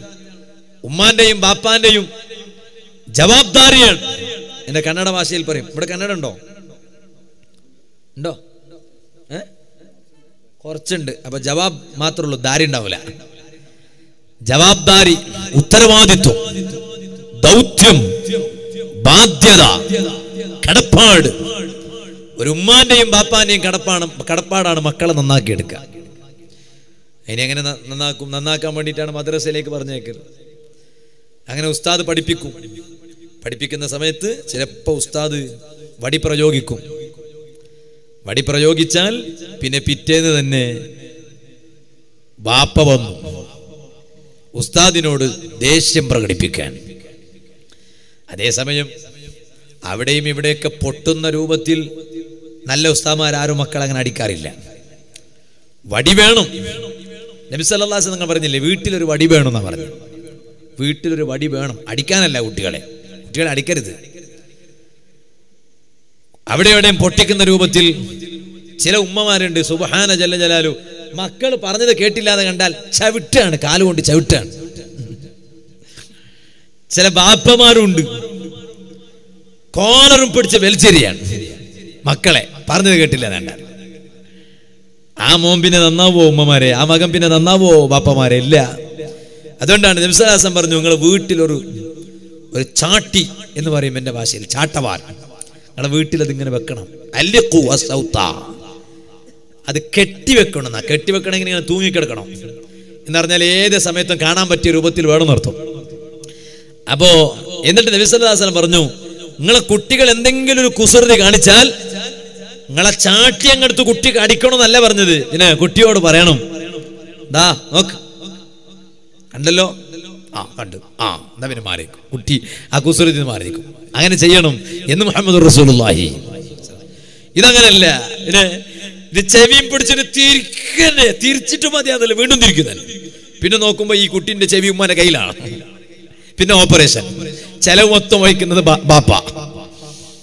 ഇങ്ങനെ ചെവി കുറ്റിയും തിരിച്ചിട്ട് ഇങ്ങനെ വലിച്ചെറിഞ്ഞാല്, കോളറും പിടിച്ച് വലിച്ചെറിഞ്ഞാൽ ഉമ്മമാര് കിട്ടുന്ന സ്ഥലത്തൊക്കെ ചവിട്ടിയാൽ ഈ മാം പിന്നെ നന്നാവോ, മകൾ പിന്നെ നന്നാവോ? അങ്ങനെ ആകരുത്. മക്കളെ നന്നാക്കിയെടുക്കുക എന്ന ഉത്തരവാദിത്വം രക്ഷിതാക്കൾക്കാണുള്ളത്. അതിനെന്താ ആദ്യം ചെയ്യേണ്ടത്? മക്കളെ നന്നാക്കിയെടുക്കണം എന്ന ബോധമുണ്ടെങ്കിൽ കല്യാണം കഴിക്കാത്ത ചെറുപ്പക്കാരോട് ഞാൻ പറയാണ്, നിങ്ങൾ കല്യാണം കഴിക്കുമ്പോ പെണ്ണിന്റെ പണം കാണരുത്. പിന്നെ നിങ്ങൾ കാണേണ്ടുന്നത് പെണ്ണിന്റെ ഭംഗിയല്ല. ഭംഗിയുള്ള പെണ്ണിനെ കല്യാണം കഴിക്കൽ നല്ലതാ. ഭംഗിയില്ലാത്ത പെണ്ണിനെ കല്യാണം കഴിക്കാൻ പാടില്ല എന്നല്ല ഈ പറഞ്ഞതിന്റെ അർത്ഥം. കേവലം ഭംഗി ഉണ്ടായാൽ മാത്രം പോരാ. പിന്നെ ഏറ്റവും പ്രധാനമായിട്ടും വേണ്ടത് ദീനാണ്, പെണ്ണിന്റെ ദീൻ. അങ്ങനെ ദീനുള്ള പെണ്ണിനെ കല്യാണം കഴിച്ചാലേ നല്ല മക്കളെ നമുക്ക് വാർത്തെടുക്കാൻ കഴിയൂ. അല്ലെങ്കിൽ ഈ പെണ്ണിന്റെ ദുസ്വഭാവം ചിലപ്പോൾ മക്കളിൽ ഉണ്ടാകാൻ സാധ്യതയുണ്ട്. പിന്നെ അപൂർവം ചില മക്കൾ ഉമ്മ മോശാണെങ്കിലും മക്കൾ ചിലപ്പോൾ നന്നാകും, അത് വിഷയം വേറെ. മിക്കവാറും ഉമ്മയിൽ മോശമായ സ്വഭാവം ഉണ്ടെങ്കിൽ ആ സ്വഭാവം മക്കളിൽ പ്രതിഫലിക്കും. അതുകൊണ്ടാണ് നബി സല്ലല്ലാഹു അലൈഹി വസല്ലം തങ്ങൾ വെറുതെ അല്ല പറഞ്ഞത്, ഒരു പെണ്ണിനെ കല്യാണം കഴിക്കുമ്പോൾ ഫളുഫർ ബിദാത്തി ദീൻ, ദീനുള്ള പെണ്ണിനെ നോക്കിയിട്ട് കല്യാണം കഴിക്കണം. ഇത് കല്യാണം കഴിഞ്ഞവരോടല്ല ഞാൻ പറയുന്നത്, കല്യാണം കഴിക്കാത്തവരോടാണ്. ഇനിയിപ്പോ കല്യാണം കഴിഞ്ഞവരുണ്ടെങ്കിൽ ഞാൻ ഒന്ന് കഴിച്ചിട്ടുണ്ടെങ്കിൽ അത് നേരത്തെ ദീൻ ഇല്ലാത്തതാണ്, അതുകൊണ്ട് ഞാനിപ്പോ രണ്ടാമത്തും ദീനുള്ളത് കഴിക്കട്ടെ എന്ന് നോക്കണ്ട. ഉള്ളതിനെ ദീനുള്ള പെണ്ണാക്കി മാറ്റിയെടുക്കാൻ വേണ്ടി ശ്രമിച്ചാൽ മതി. ഇരിക്കട്ടെ, ഞാൻ പറഞ്ഞു വന്നത് ബഹുമാനപ്പെട്ട ജാബിർ ഇബ്നു അബ്ദുല്ലാഹിൽ അൻസാരി റളിയല്ലാഹു അൻഹു ഒരിക്കൽ നബി സല്ലല്ലാഹു അലൈഹി വസല്ലം തങ്ങൾ ഇങ്ങനെ നടന്നു പോകുമ്പോ ജാബിർ ഇബ്നു അബ്ദുല്ലാഹിൽ അൻസാരി റളിയല്ലാഹു അൻഹു മുന്നിൽ കണ്ടു. അപ്പൊ ജാബിർ റളിയല്ലാഹു അൻഹുവിനോട് നബി സല്ലല്ലാഹു അലൈഹി വസല്ലം തങ്ങൾ ചോദിച്ചു, അഫലാ തതസവ്വജു യാ ജാബിർ, ജാബിറെ കല്യാണം കഴിക്കണ്ടേ, കല്യാണം കഴിക്കണ്ടേ ജാബിറെ ചോദിച്ചു. ചില ചെറുപ്പക്കാരുണ്ട്, ഞാനിപ്പോ അടുത്തൊരു സ്ഥലത്ത് പോയി, സ്ഥലത്തിന്റെ പേര് പറയണില്ല, ഞാനിപ്പോ അടുത്തൊരു സ്ഥലത്ത് പോയി. അപ്പൊ അവിടെ പോയപ്പോ ഒരു സ്ഥലത്ത് പോയപ്പോ അവിടുന്ന് ഒരാളെ കാണിച്ചു. അപ്പൊ നോക്കുമ്പോ എത്ര വയസ്സാണ്? 50 വയസ്സ്. 50 വയസ്സ് എന്നത് അത്ഭുതമല്ലല്ലോ. അങ്ങനെ 50 വയസ്സുള്ള എത്ര ആൾ ഈ സദസ്സിലുണ്ട്? പക്ഷെ 50 വയസ്സുള്ള ആളുകൾക്ക് മക്കളുണ്ടാവും, പേരമക്കളുണ്ടാവും ഈ സദസ്സുള്ളവർക്ക്. അതേസമയം 50 വയസ്സുള്ള ഒരാള് കല്യാണം കഴിഞ്ഞിട്ടില്ല എന്നാ പറഞ്ഞ. ഒരു പെണ്ണിന് കല്യാണം കഴിഞ്ഞിട്ടില്ല എന്ന് പറയലുണ്ട്. ഞാൻ ഇങ്ങോട്ട് വരുമ്പോഴും ഒരു വീട്ടിൽ കയറി വരുമ്പോ ആ വീട്ടിൽ ഒരു പെണ്ണുണ്ട്, കല്യാണം കഴിഞ്ഞിട്ടില്ല എന്ന് പറഞ്ഞു. അല്ലാഹു തആല ആ സഹോദരിക്ക് നല്ല ഒരു പുതിയാപ്പിളയെ അല്ലാഹു തആല വിധിക്കട്ടെ. അപ്പൊ ഇയാളെ കുറിച്ച് പറഞ്ഞു കല്യാണം കഴിഞ്ഞിട്ടില്ല. പിന്നെ നോക്കുമ്പോ അനുജൻ വരുന്നുണ്ട്. അനുജന് എത്ര വയസ്സ്? 35 വയസ്സുണ്ട്. ഉസ്താദ് ഇവനും കല്യാണം കഴിഞ്ഞിട്ടില്ല. നോക്കുമ്പോ ആ വീട്ടിൽ 3 പുരുഷന്മാരുണ്ട്, 3 ആളും കല്യാണം കഴിഞ്ഞിട്ടില്ല. ആണുങ്ങളെ കാര്യം പറയാണ്, പെണ്ണുങ്ങളെ കാര്യമല്ല. അപ്പൊ എന്താണ് ഞാൻ ചോദിച്ചത്, എന്താ കല്യാണം കഴിക്കാത്തത്? അത് കല്യാണം വേണ്ടെന്ന് പറഞ്ഞിട്ടാണ്. ഇങ്ങനെ വേണ്ട, അത് വേണ്ട. സുബ്ഹാനല്ലാഹ്. നബി സല്ലല്ലാഹു അലൈഹി വസല്ലം തങ്ങൾ അങ്ങനെയല്ല, യുവാക്കളെ കല്യാണം കഴിക്കാൻ വേണ്ടി പ്രേരിപ്പിക്കുമായിരുന്നു. കാരണം എന്നാ പിന്നെ ഒരുപാട് വ്യഭിചാരത്തിൽ നിന്ന് മാറി നിൽക്കാൻ കഴിയും. അപ്പൊ ജാബിർ റളിയല്ലാഹു അൻഹുവിനോട്, ജാബിർ ഇബ്നു അബ്ദുല്ലാഹിൽ അൻസാരി തങ്ങളോട് നബി സല്ലല്ലാഹു അലൈഹി വസല്ലം ചോദിച്ചു, നിങ്ങൾ കല്യാണം കഴിഞ്ഞിട്ടില്ലേ എന്ന് ചോദിച്ചു. കല്യാണം കഴിക്കണ്ടേ? ബലാ യാ റസൂലല്ലാഹ് സല്ലല്ലാഹു അലൈഹി വസല്ലം, കല്യാണം കഴിക്കണം നബി എന്ന് പറഞ്ഞു. കല്യാണം കഴിക്കണം എന്ന ഫഖാല, നബി സല്ലല്ലാഹു അലൈഹി വസല്ലം പറഞ്ഞു, അലൈക ബിദാത്തിദ്ദീൻ. ഓ ജാബിർ ഇബ്നു അബ്ദുല്ലാഹിൽ അൻസാരി തങ്ങളെ, നിങ്ങൾ ദീന് നോക്കിയിട്ട് ഒരു പെണ്ണിനെ കല്യാണം കഴിക്കണോ? ഒരു പെണ്ണിനെ ആഗ്രഹിക്കേണ്ടുന്നത് അവളെ ദീന് നോക്കിയിട്ടാണ്. സുബ്ഹാനല്ലാഹ്. ഇന്ന് കോളേജിൽ പഠിക്കാൻ പോകുന്ന ആൺകുട്ടികളുണ്ട്, പെൺകുട്ടികളുണ്ട്. ഇപ്പൊ ഇന്നൊരാൾ എന്നോട് പറഞ്ഞു, ഉസ്താദേ ഇന്ന് കുട്ടികളൊക്കെ കോളേജിൽ പഠിക്കാനല്ല പോണത്, പിന്നെ ഒരു എൻജോയിന് വേണ്ടിയാണ്. ആരാണ് ഇന്ന് പഠിച്ച് ഉഷാറാകുന്നത്? ആർക്കാണ് ഇന്ന് പഠിച്ചിട്ട് ഒരു നല്ല ജോലി കിട്ടുന്നത്? ഒരു നാട്ടിൽ പഠിച്ച ആളുകൾ എത്ര ആളുള്ളത്? അയാൾ പഠിച്ചിട്ട് ഉഷാറായിട്ട് നല്ല ശമ്പളം കിട്ടുന്നു എന്ന് ആരെക്കുറിച്ചാണ് ഇന്ന് പറയുന്നത്? പഴയ കാലത്തൊക്കെ പറയാറുണ്ടായിരുന്നു, ഇന്ന് ഇല്ല. പിന്നെ ഇന്ന് പിന്നെ കോളേജിൽ പഠിക്കാൻ പോകുന്നതിനാണ് എൻജോയ്മെന്റ് ആണ്. ജോലി, നല്ല ജോലി ചെയ്യാം, എൻജോയ് ചെയ്യാം. ജീവിതാങ്ങ് കസർത്ത, പെണ്ണാണുമായി ബന്ധമാണ്, പെണ്ണുമായി ബന്ധം, ആ രൂപത്തിൽ ജീവിക്കുന്നവർ ഉണ്ട്. എന്നാൽ അത്തരക്കാര് മനസ്സിലാക്കണം, വളരെ ഗൗരവത്തിന്റെ വിഷയമാണ് നബി സല്ലല്ലാഹു അലൈഹി വസല്ലം തങ്ങൾ പഠിപ്പിച്ചത്. ഇത് വെറുതെയല്ല ഒരു പെണ്ണിനെ ആഗ്രഹിക്കേണ്ടത് പെണ്ണിന്റെ ദീന് നോക്കിയിട്ടാണെന്ന് പറഞ്ഞത്. കാരണം നബി സല്ലല്ലാഹു അലൈഹി വസല്ലമ തങ്ങൾ പറയുന്നു, ഒരു പെണ്ണും വളരെ നേരത്തെ തന്നെ വ്യഭിചാരം നടന്നു. ആ വ്യഭിചാരം നടന്നതിന് ശേഷം പിന്നീടാണ് അവരുടെ നിക്കാഹ് നടക്കുന്നത്. എന്നാൽ ആദ്യം വ്യഭിചാരം നടന്നു, പിന്നെ നിക്കാഹ് നടന്നു. അത്തരത്തിലുള്ള ഭാര്യ ഭർത്താക്കന്മാരെ കുറിച്ച് നബി സല്ലല്ലാഹു അലൈഹി വസല്ലം പറഞ്ഞത്, കോളേജിൽ ഡിഗ്രിക്ക് പോകുന്ന അതാ കൗമാരപ്രായമുള്ളവരോട് പറയട്ടെ, ഇതുപോലെ പെൺകുട്ടികളോട് പറയട്ടെ, നിങ്ങളതാ ആ കോളേജിൽ പഠിക്കുന്ന ഒരു പെണ്ണിനെ നിങ്ങൾ സ്നേഹിക്കുകയാണ്, ആ കോളേജിൽ പഠിക്കുന്ന ഒരു ആണിനെ നിങ്ങൾ സ്നേഹിക്കുകയാണ്. അവന്റെ ദീൻ എന്താണെന്ന് നിങ്ങൾ നോക്കാറില്ല, അവന്റെ മതം ഏതാണെന്ന് നിങ്ങൾ നോക്കാറില്ല, അവൻ നല്ല ചെറുപ്പക്കാരനാണോ അവൾ നല്ല പെണ്ണാണോ എന്ന് നോക്കാറില്ല. പക്ഷേ നിങ്ങളെ തമ്മിൽ പരസ്പരം കൊളുത്തുന്നത് നിങ്ങൾക്കിടയിലുള്ള വഴിവിട്ട പ്രണയമാണ്, തെറ്റായ സ്നേഹമാണ്. അങ്ങനെ നിങ്ങളതാ പരസ്പരം സംസാരിക്കുന്നു, പരസ്പരം കാണുന്നു. നിങ്ങളതാ മൊബൈലിലൂടെ മണിക്കൂറുകളോളം രാത്രി സമയത്ത് കിടന്നുറങ്ങാതെ നിങ്ങൾ സംസാരിക്കുന്നു. നിങ്ങളതാ കറങ്ങാൻ പോകുന്നു. ഇതുപോലെ തന്നെ നിങ്ങൾ പാർക്കിലും ബീച്ചിലും ഇതുപോലെ പലയിടത്തും കറങ്ങാൻ പോകുന്നു. നിങ്ങൾ കൂൾ ബാറിൽ കയറുന്നു, റെസ്റ്റോറന്റിൽ കയറുന്നു, ഷോപ്പിംഗ് മോളിൽ കയറുന്നു, സൂപ്പർ മാർക്കറ്റിൽ കയറുന്നു, ഹൈപ്പർ മാർക്കറ്റിൽ കയറുന്നു. ഇതുപോലെ തന്നെ ഫുഡ് കോർട്ടിൽ കയറിയിട്ട് നിങ്ങൾ കഴിക്കുന്നു. ഇതുപോലെ തന്നെ NH-ൽ പോകുന്ന വഴിയിൽ ഏതെല്ലാം തട്ടുകടകളുണ്ടോ ആ തട്ടുകടയിലും നിങ്ങൾ കയറി തിന്നുന്നു. എല്ലാം കഴിഞ്ഞ് കല്യാണത്തിന് ശേഷം നടക്കേണ്ടുന്നതെല്ലാം കഴിഞ്ഞു. എന്നിട്ടാണ് പള്ളിത്തെ ഉസ്താദിനെ കൂട്ടിക്കൊണ്ടുവന്നിട്ട് നിക്കാഹ് ചെയ്യിപ്പിക്കണം. എന്താ കാരണം? ഉമ്മാനോട് പറഞ്ഞു, ഉമ്മ ഞാൻ അവനെ തന്നെ കല്യാണം കഴിക്കൂ. ഉമ്മ പറഞ്ഞു, വേണ്ടടി മോളെ. ഉമ്മ എല്ലാം നടന്നിട്ടുണ്ട്, നിക്കാഹ് മാത്രമേ ബാക്കിയുള്ളൂ. പിന്നെ ഉമ്മാക്ക് സമ്മതിക്കാതിരിക്കാൻ നിർവാഹമല്ല. ഇവനും ചെറുപ്പക്കാരൻ അതുപോലെ തന്നെ പറയും. എന്നാൽ നബി സല്ലല്ലാഹു അലൈഹി വസല്ലം പറയും, ലവ് മാരേജ് ചെയ്യുന്ന മുഴുവൻ ചെറുപ്പക്കാരോട് തുറന്നു പറയട്ടെ, ലവ് മാരേജിന് ഒരുങ്ങുന്ന മുഴുവൻ പെൺകുട്ടികളോട് തുറന്നു പറഞ്ഞിട്ടെ, ഇത് പറയുന്നത് നിങ്ങൾക്ക് അരപ്പോ വരപ്പോ ഒന്നും തോന്നരുത്.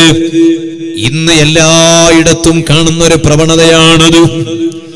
ഒരു കല്യാണ വീട്ടിൽ പോയി, ഇന്ന് പെണ്ണ് കാണുന്നത് മിക്ക സമയത്തും കല്യാണ വീട്ടിൽ നിന്നാ. തിരക്കേടില്ല. ഒരു ഉമ്മ കല്യാണ വീട്ടിൽ പോയപ്പോ ഒരു പെണ്ണിനെ കണ്ടപ്പോ ആ ഉമ്മക്ക് തോന്നി ഇതെന്റെ മകന് പറ്റിയ പെണ്ണാണെന്ന് തോന്നി. അങ്ങനെ ആ ഉമ്മ വന്നിട്ട് ഈ മകന്റെ ബാപ്പാനോട് ചർച്ച ചെയ്ത് അങ്ങനെ അവസാനം അവരെ കുടുംബം അന്വേഷിച്ചു. നോക്കുമ്പോ ഏകദേശം കുഫു വെക്കുന്നത് തന്നെയാണ്. അങ്ങനെ അവസാനം ഒരു പെണ്ണ് കാണൽ ചടങ്ങ് വെച്ചു. അങ്ങനെ ഉമ്മ ഏതായാലും നേരത്തെ കണ്ടതല്ലേ, ഉമ്മാക്ക് മകൻ നോക്കിയാൽ ഓക്കെ ആകും എന്ന് ഏകദേശം ധാരണയുള്ളത് കൊണ്ടല്ലേ ഉമ്മ അങ്ങനെ മോനക്ക് വേണ്ടി തെരഞ്ഞെടുത്തത് തന്നെ. അങ്ങനെ മകനോട് പറയും, പെണ്ണ് കാണാൻ വേണ്ടി പറയും. മകൻ പോയിട്ട് പെണ്ണ് കണ്ടു. പേര് ചോദിക്കൊന്നും വേണ്ട, അവിടെ പോയിട്ട് അവളോട് പേര് ചോദിക്കുക, നീ എത്രാം ക്ലാസ്സിൽ ഓതി പഠിച്ചിന്, അതൊന്നും ചോദിക്കണ്ട, അങ്ങനൊന്നുമില്ല. ആകെ പോയിട്ട് മുങ്കയും മുഖവും നോക്കി വന്നാ മതി, വേറൊന്നും നോക്കാൻ നിൽക്കണ്ട, മിണ്ടാൻ നിൽക്കണ്ട. അങ്ങോട്ട് നടക്ക് ഇങ്ങോട്ട് നടക്ക്, നിനക്ക് കാലെല്ലാം ശരിയുണ്ടാ നോക്കട്ടെ, അതിനൊന്നും പറയണ്ട, അതൊക്കെ ഉമ്മ നോക്കിക്കോളൂ, നീ അതൊന്നും നോക്കണ്ട. പിന്നെ നീ ആകെ പോയി നോക്കൽ മാത്രമാണ്. നിന്റെ പേരെന്താണ്, നീ എത്ര ശരീഅത്ത് പഠിച്ച്, എത്ര മറ്റേ ഡിഗ്രി പഠിച്ച്, നിനക്ക് എന്നെ ഇഷ്ടായോ? ഇങ്ങനെ ഇന്നത്തെ ഓരോ ചോദ്യങ്ങളുണ്ട്. അങ്ങനെ ഒന്നും ചോദിക്കണ്ട. ചില ചെറുപ്പക്കാരുണ്ട്, അവിടെ ഇങ്ങനെ കുറെ ആളുണ്ടെങ്കിൽ, ഉമ്മ ഉണ്ടെങ്കിൽ ഉമ്മനോട് പറയും, ഉമ്മ ഒന്ന് പുറത്തു പോയിക്കൊള്ളില്ല, ഒന്ന് പുറത്തു പോയി. ഞാനിപ്പോൾ അടുത്തൊരു വിവരം കിട്ടി എനിക്ക്, ഒരു പെണ്ണ്, ആ പെണ്ണിന് ആണ് പെണ്ണ് കാണാൻ വന്നു. പെണ്ണ് കാണാൻ വന്നപ്പോൾ ഈ റൂമിലുള്ളവരെല്ലാം ഇവൾ പുറത്താക്കിനാർ, എനിക്ക് ഇവനോട് ഒറ്റയ്ക്ക് സംസാരിക്കാണ്ട് പുറത്താക്കി. ഇങ്ങനെയുണ്ട് ചില പെൺകുട്ടികൾ ഒറ്റയ്ക്ക് സംസാരിക്കുക പെണ്ണ് കാണുന്ന സമയത്ത് തന്നെ. ഞാൻ പറഞ്ഞു വന്നത് അങ്ങനല്ല വേണ്ടത്. പിന്നെ പെണ്ണ് കാണാ, മുങ്കൈ നോക്ക, മുഖം നോക്ക, വരിക എന്നല്ലാതെ ബാക്കിയൊക്കെ ഉമ്മ നോക്കിക്കോളും. ബാപ്പയും നോക്കണ്ട, ബാപ്പ കല്യാണം കഴിഞ്ഞ് നോക്കിയാ മതി. മകൻ നിക്കാഹ് കഴിഞ്ഞിട്ട് മതി മകന്റെ ഭാര്യനെ ബാപ്പ കാണല്. ആദ്യം ബാപ്പ നോക്കേണ്ട ആവശ്യമില്ല, ഉമ്മ നോക്കിയാ മതി. അല്ല, എന്റെ മരുമകളല്ലേ, മരുമകളായിട്ടില്ല, മരുമകൾ പിന്നെ ആവുന്നുള്ളൂ, നിക്കാഹ് കഴിയണം, അപ്പോഴേ മരുമകളാവുള്ളൂ. അതേ സമയത്ത് ഉമ്മക്ക് കാണാം, ഉമ്മ ഒരു പെണ്ണാണ്, പെണ്ണ് വേറൊരു പെണ്ണിനെ കാണുന്നതിന് വിരോധമല്ല, പെങ്ങന്മാർക്കും കാണാം. ആങ്ങളെ കാണണ്ട, അനുജൻ കെട്ടാൻ പോകുന്ന പെണ്ണിനെ ഞാനൊന്ന് നോക്കട്ടെ, പറ്റൂല. അത് അനുജന്ന പെണ്ണ്, ജേട്ടനല്ല, അതുകൊണ്ട് ജേട്ടൻ കാണണ്ട. ഇസ്ലാമിന്റെ നിയമമാണ്.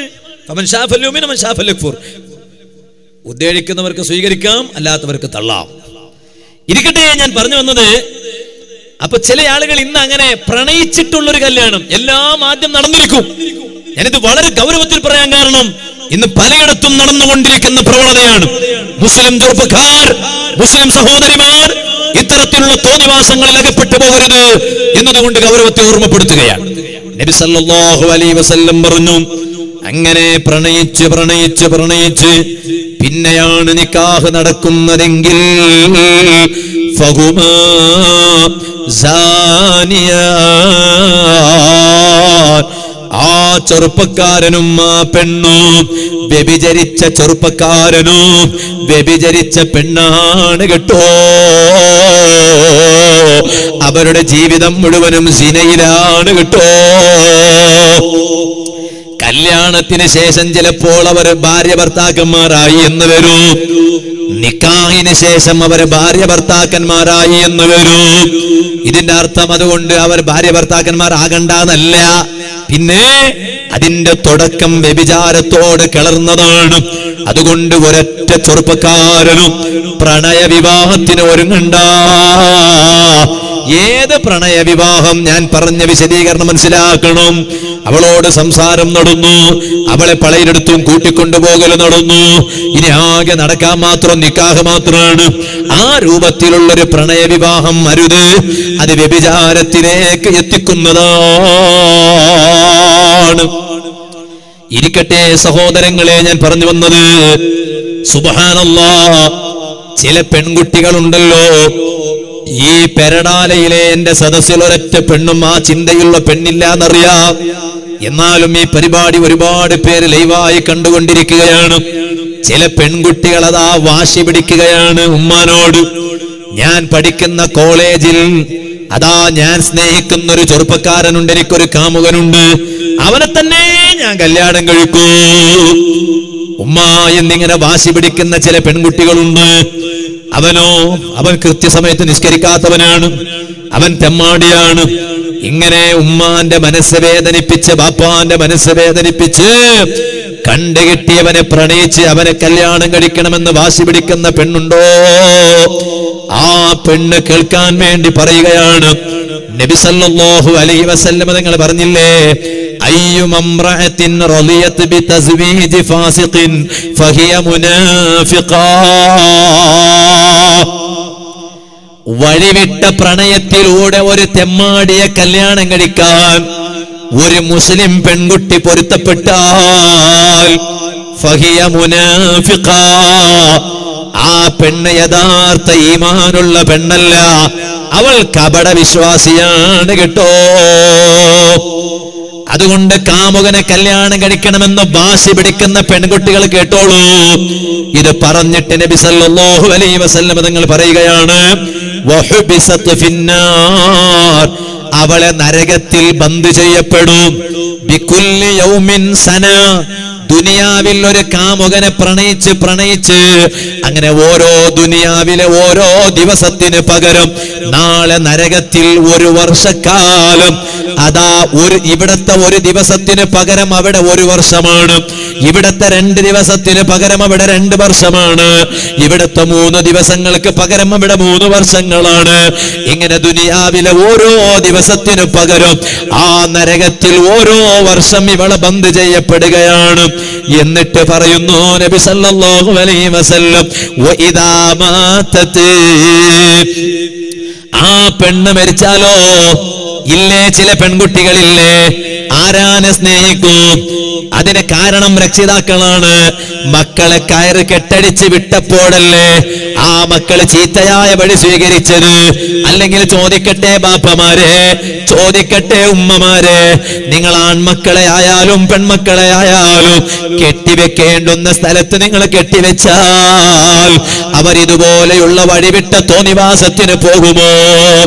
ഇങ്ങനെ പ്രണയം മൂത്ത് അവസാനം കല്യാണം കഴിക്കുന്നു. പിന്നെ ബാപ്പ വേണ്ട ഉമ്മ വേണ്ട, പോലീസ് സ്റ്റേഷനിൽ വരെ വിഷമങ്ങൾ എത്തിയാലും അവിടെ വരെ ചോദിച്ചു, നിനക്ക് ബാപ്പ വേണ്ടേ? ബാപ്പ വേണ്ട ഉമ്മ വേണ്ട, കാമുകൻ വേണോ?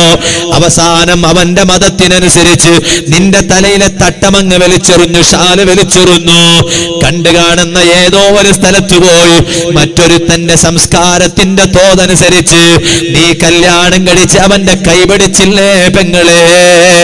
കേട്ടോളൂ, ഇനി അങ്ങനെ ഒരുങ്ങിപ്പോകാൻ നിൽക്കുന്നവർ കേട്ടോളൂ, പോയവർ പോയി, ഇനി പോകാതിരിക്കാനാണ് ഞാൻ പറയുന്നത്. നബി സല്ലല്ലാഹു അലൈഹി വസല്ലം തങ്ങൾ പറഞ്ഞു, അങ്ങനെ ആ പെൺകുട്ടി എങ്കാലും മരിച്ചാൽ ഫതഹല്ലാഹു ഫീ ഖബ്രിഹാ 70 ബാബം മിനൽ അദാബ്. ആ പെണ്ണിന്റെ ഖബറിലേക്ക് അല്ലാഹു തആല ശിക്ഷയുടെ 70 കവാടങ്ങളെ അല്ലാഹു തആല തുറന്നു കൊടുക്കുകയാണ്. ശിക്ഷയുടെ 1 കവാടമല്ല, 2 കവാടമല്ല, ആ ശിക്ഷയുടെ 70 കവാടങ്ങളെ അല്ലാഹു തആല തുറന്നു കൊടുക്കുകയാണ്. വഇദാ ഖാലത് ലാ ഇലാഹ ഇല്ലല്ലാഹ്, പിന്നെ ഇവൾ നന്നാവാൻ നോക്കുകയാണ്. അവനെ വിടുന്നില്ല, ഇപ്പോഴും അതിൽ തന്നെ ലാ ഇലാഹ ഇല്ലല്ലാഹ് എന്ന് പറയണം. അങ്ങനെ ലാ ഇലാഹ ഇല്ലല്ലാഹ് എന്ന് പറഞ്ഞാലും നീ അല്ലാഹനെ പറ്റിക്കുകയാണ്. അതുകൊണ്ട് നബി സല്ലല്ലാഹു അലൈഹി വസല്ലം പറഞ്ഞു, ലഅനഹാ കുല്ലു മലകിൻ ബൈന സമാഇ വൽ അർളി. ഓ പെണ്ണേ, നീ അങ്ങനെ ഉണ്ടായിട്ടും ലാ ഇലാഹ ഇല്ലല്ലാഹ് പറഞ്ഞാൽ ആകാശത്തിന്റെയും ഭൂമിയുടെയും ഇടയിലുള്ള മലക്കുകൾ നിന്നെ ശപിക്കുകയാണ് കേട്ടോ. ഈ പെണ്ണിന് മാത്രമാണോ ഈ ദുരന്തം വരാൻ പോകുന്നതില്ല? SSLC പരീക്ഷയുടെ റിസൾട്ട് വരാൻ വേണ്ടി കാത്തിരിക്കുകയല്ലേ രക്ഷിതാക്കള്? ഉസ്താദേ, എന്റെ മകളെ പരീക്ഷയ്ക്ക് നല്ല മാർക്ക് കിട്ടണം, കിട്ടിയാൽ ഞാൻ അവൾക്കൊരു മൊബൈൽ ഫോൺ വാങ്ങിക്കൊടുക്കും സമ്മാനം.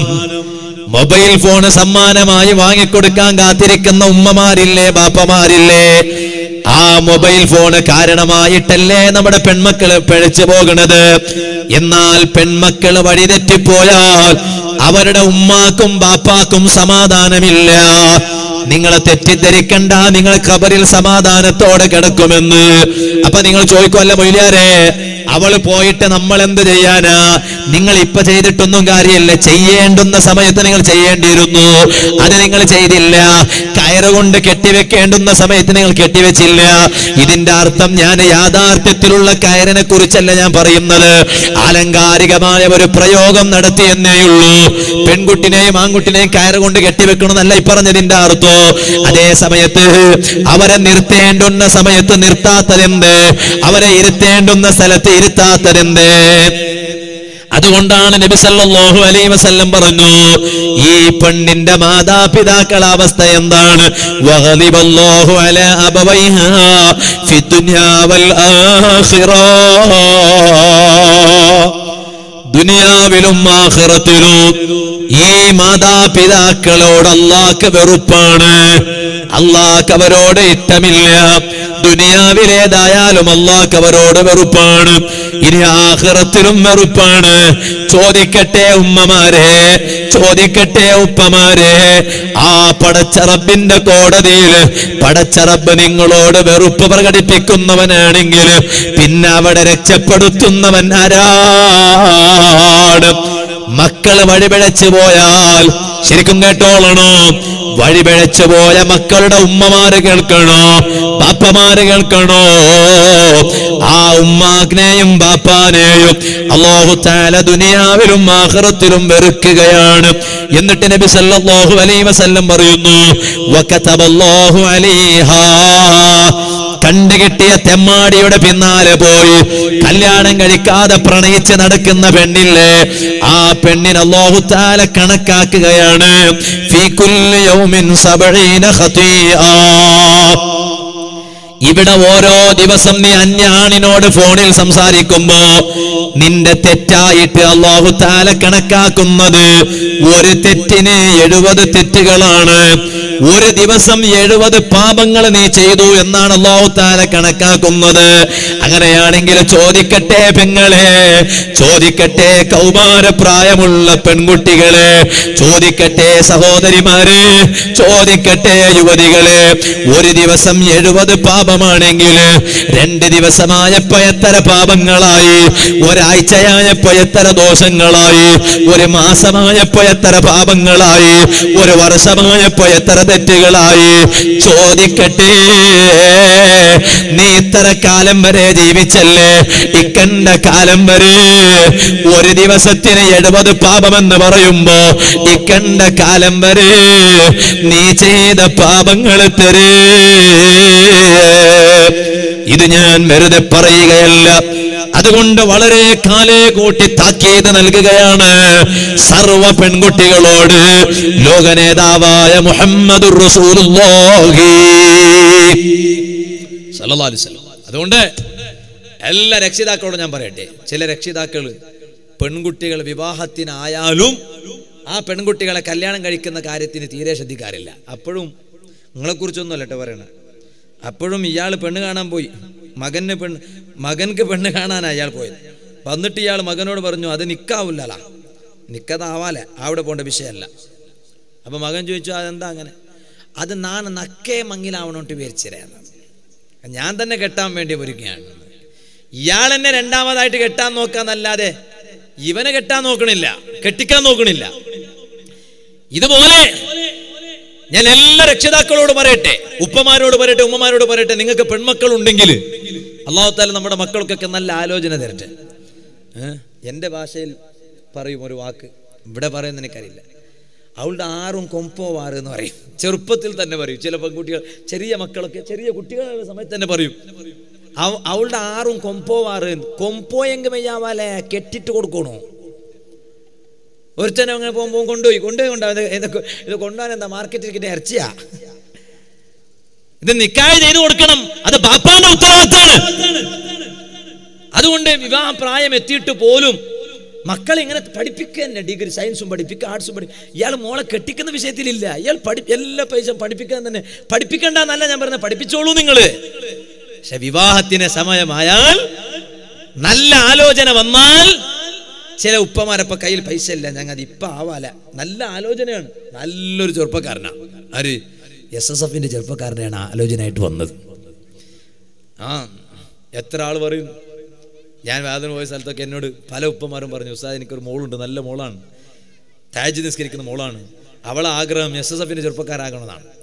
ഇനിയിപ്പോൾ ഞാൻ പോയിട്ട് ഫോൺ വിളിച്ചിട്ട് ഉസ്താദെ അത് എവിടെയാണെന്നൊന്ന് പറയണം ഉസ്താദെ, ഞാൻ കല്യാണത്തിൽ ഒരുങ്ങുന്നത്, എനിക്കും തഹജ്ജുദ് നിസ്കരിക്കുന്ന ഒരു പെണ്ണ് വേണം, അതുകൊണ്ട് ഞാൻ റെഡിയാണെന്ന് പറഞ്ഞിട്ട് SSFന്റെ പ്രവർത്തകരൊന്നും എനിക്ക് വിളിക്കാൻ നോക്കണ്ട. ഞാൻ 2 കാര്യം തീരെ ചെയ്തു കൊടുക്കാറില്ല. 2 കാര്യം തീരെ അതിന് ശ്രദ്ധിക്കാറില്ല. നിങ്ങൾ എത്ര വാള് പറഞ്ഞാലും ഞാൻ വാള് പറഞ്ഞോളൂ. ആ സമയത്ത് 2 കാര്യം, ചിലപ്പോൾ ചെറിയ സമയമായിരിക്കും, ഞാനത് ചെയ്യൂല. അതിൽ 1 ആലോചന റെഡിയാക്കി കൊടുക്കല, ഒരു പെണ്ണിനാണും ആണിന് പെണ്ണും. അത് കാരണം അറിയോ, അത് ചിലപ്പോൾ നമ്മൾ ചെയ്തു കൊടുത്തിട്ട് അത് ഭയങ്കര ഉഷാറായെങ്കിൽ ബർക്കത്താണെങ്കിൽ പിന്നെ പറയില്ല, അത് കളസ കാണിച്ചു തന്നതാണ്, അതുകൊണ്ട് അള്ളാഹു തആല അയാൾക്ക് ബർക്കത്തേറ്റെന്ന് അങ്ങനെ ഒരു ദുആ കിട്ടിയിട്ടുണ്ടാവില്ല. അതേ സമയത്ത് എവിടെയെങ്കിലും ഇതൊരു തകരാറിലായി ഇടയ്ക്ക് വെച്ച് പൊട്ടിയെങ്കിൽ അത് ഹലാക്ക് പിടിച്ച് അയാൾ ഉണ്ടാക്കി തന്നതാ, പിന്നെ ഇതാവാതിരിക്കും. പിന്നെ എന്തിനാ എനിക്കും ഇല്ലേ കെട്ടിയോളൂ, എനിക്കും ഇല്ലേ കുട്ടിയോളൂ. 2ാമത്തത് ഒരു പള്ളിക്ക് മൊയ്ലാരെ കാണിച്ചു കൊടുക്കൂല. കാരണം ഒരു പള്ളിക്ക് ഉസ്താദിനെ കാണിച്ചു കൊടുത്ത അയാൾ ഒരുപാട് നല്ല കാര്യങ്ങൾ അവിടെ ചെയ്തു എന്നാ പറയില്ല. എന്താ പറയില്ല, അത് ഇയാൾ തന്ന ഉസ്താദാണ്, അതുകൊണ്ട് നല്ല ഉസ്താദാണ്, അങ്ങനെ പറയില്ല. പിന്നെ ഒരു പക്ഷേ അയാൾ അവിടുന്ന് വിടേണ്ടി വന്നാൽ അയാളെ കാരണമല്ല, ചിലപ്പോൾ നാട്ടിൽ എന്തോ കുഴപ്പമായ ഫിത്തനാണ്, അങ്ങനെ ഇയാൾ പോയി. അങ്ങനെ പോകേണ്ടി വന്നാൽ അപ്പൊ പറയും അതെങ്ങനെ പോകാതിരിക്കൂ, അയാളല്ലേ ആക്കി തന്നിനെ. അതുകൊണ്ട് ഈ 2 വിഷയത്തിന് ഞാൻ തീരെ നിൽക്കാറില്ല. അതുകൊണ്ട് ചെറുപ്പക്കാരും എനിക്ക് വിളിക്കണ്ട, വിളിച്ചിട്ട് ഞാൻ റെഡിയാണെന്ന് പറഞ്ഞിട്ട് നിങ്ങൾ റെഡി ആകണം, അതേസമയത്ത് എന്നെ വിളിച്ചിട്ട് റെഡി ആകണ്ട. അതേസമയം ഒരു പെണ്ണിന്റെ വിവാഹത്തിന് സമയമായാൽ നിങ്ങൾ പിന്നെ നല്ല ആലോചന വന്നാൽ നിങ്ങൾ പിന്തിപ്പിക്കരുതെന്നാണ്. 3 കാര്യം നബി സല്ലല്ലാഹു അലൈഹി വസല്ലം തങ്ങൾ പറഞ്ഞു, സലാസത്തുൻ ലാ യുഅഖിറുൽ മർഉ. 3 കാര്യങ്ങളെ ഒരിക്കലും ലേറ്റ് ചെയ്യാൻ പാടില്ല, അത് അതിന്റെ സമയം വന്നാൽ അപ്പൊ തന്നെ ചെയ്യണം. 3 കാര്യം ഏതാണ്? 3 കാര്യം. 1 നബി സല്ലല്ലാഹു അലൈഹി വസല്ലം പറഞ്ഞു, സ്വലാത്തു ഇദാ ഹാന വഖ്തുഹാ, നിസ്കാരം അതിന്റെ സമയമായാല് പിന്നെ കുറച്ച് കഴിഞ്ഞിട്ട് നിസ്കരിക്കാൻ, അതാവല. നിസ്കാരത്തിന് സമയമായാൽ നിസ്കരിക്കണം, അതാ നല്ല മനുഷ്യന്മാരുടെ സ്വഭാവം. 2ാമത്തത് വൽ ജനാസത്തു ഇദാ ഹളറത്, ഒരാൾ മരിച്ചു, അയാളെ മയ്യത്ത് കൊണ്ടുവന്നു. അപ്പോഴും ചില മനുഷ്യന്മാരെ പള്ളിൻ്റെ അടുത്തേക്ക് വരി, അവിടെ കാണാം. വീട്ടിലെല്ലാം കാണിച്ച് പിന്നെ പള്ളിക്ക് വരി, മയ്യത്തിനെ പള്ളിക്ക് കൊണ്ടുപോയി നിസ്കാരത്തിന് അവിടെ വെച്ച് കാണാം. അങ്ങനെ പള്ളിൻ്റെ അടുത്ത് കൊണ്ടുപോയിട്ട് അവിടെയും തുറന്നിട്ട് കാണിച്ചു കൊടുക്കൽ. അതും കഴിഞ്ഞിട്ട് അപ്പോഴും എത്താത്ത ചില മനുഷ്യന്മാരുണ്ട്, എവിടുന്നോ വരികയാണ്. നിങ്ങൾ ഖബറിൻ്റെ അടുത്തേക്ക് വരി, മയ്യത്ത് പള്ളിൻ്റെ നിസ്കാരം കഴിഞ്ഞിട്ട് ഇപ്പോൾ പുറപ്പെട്ടെന്ന്, ഇത് പുതിയാപ്പിള പോയി എന്ന് പറയും പോലെ, പുതിയാപ്പിള ഇപ്പോൾ വീട്ടിൽ നിന്ന് ഇറങ്ങി എന്ന് പറയും പോലെ, മയ്യത്ത് പുറപ്പെട്ട് ഇനി എങ്ങോട്ട് പോവാണ്, മയ്യത്തിനെ നേരെ കൊണ്ട് ഖബറിൻ്റെ അടുത്തേക്ക് കൊണ്ടുപോവാണ്. അതുകൊണ്ട് ഖബറിൻ്റെ അടുത്തേക്ക് വരും, അവിടെ ഇറക്കിയിട്ട് അവിടെ തുറന്ന് കാണിച്ചു കൊടുക്കാം, പറ്റൂല. ഒരു മയ്യത്തിനെ എത്തിച്ചാൽ ഉടൻ തന്നെ അതിനെ വേഗം സ്പീഡാക്കണം, അതിൻ്റെ എല്ലാ കാര്യം സ്പീഡാക്കണം. എത്ര കണ്ട് സ്പീഡ് ചെയ്യാൻ പറ്റുമോ അത്ര കണ്ട് നല്ലതാണ്, ലേറ്റ് ആക്കാൻ പാടില്ല. 2 കാര്യം. 3ാമത്തത് നബി സല്ലല്ലാഹു അലൈഹി വസല്ലം പറഞ്ഞു, വൽ അയ്യിമു ഇദാ വജദത് ലഹാ കുഫുആ, ഭർത്താവില്ലാത്തൊരു പെണ്ണ്, ആ പെണ്ണിന് നല്ല ആലോചന വന്നാൽ പിന്നെ ലേറ്റ് ചെയ്യാൻ പാടില്ല. ബാപ്പാ നിങ്ങളെ കയ്യിലില്ല എന്നും പറഞ്ഞിട്ട് നിങ്ങൾ ഇപ്പൊ വേണ്ടാന്ന് പറഞ്ഞിട്ട് ആലോചന വിടാൻ പാടില്ല.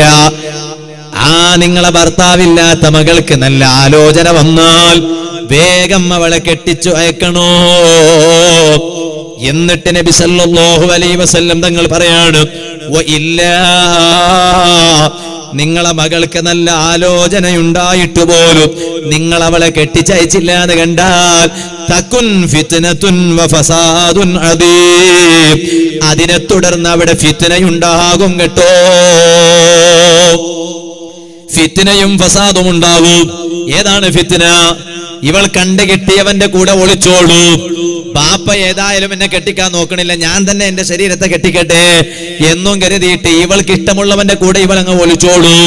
അങ്ങനെ ആകരുത്. ഇക്കാര്യം ശ്രദ്ധിക്കാൻ നബി സല്ലല്ലാഹു അലൈഹി വസല്ലമ തങ്ങളെ പഠിപ്പിച്ചിട്ടുണ്ട്.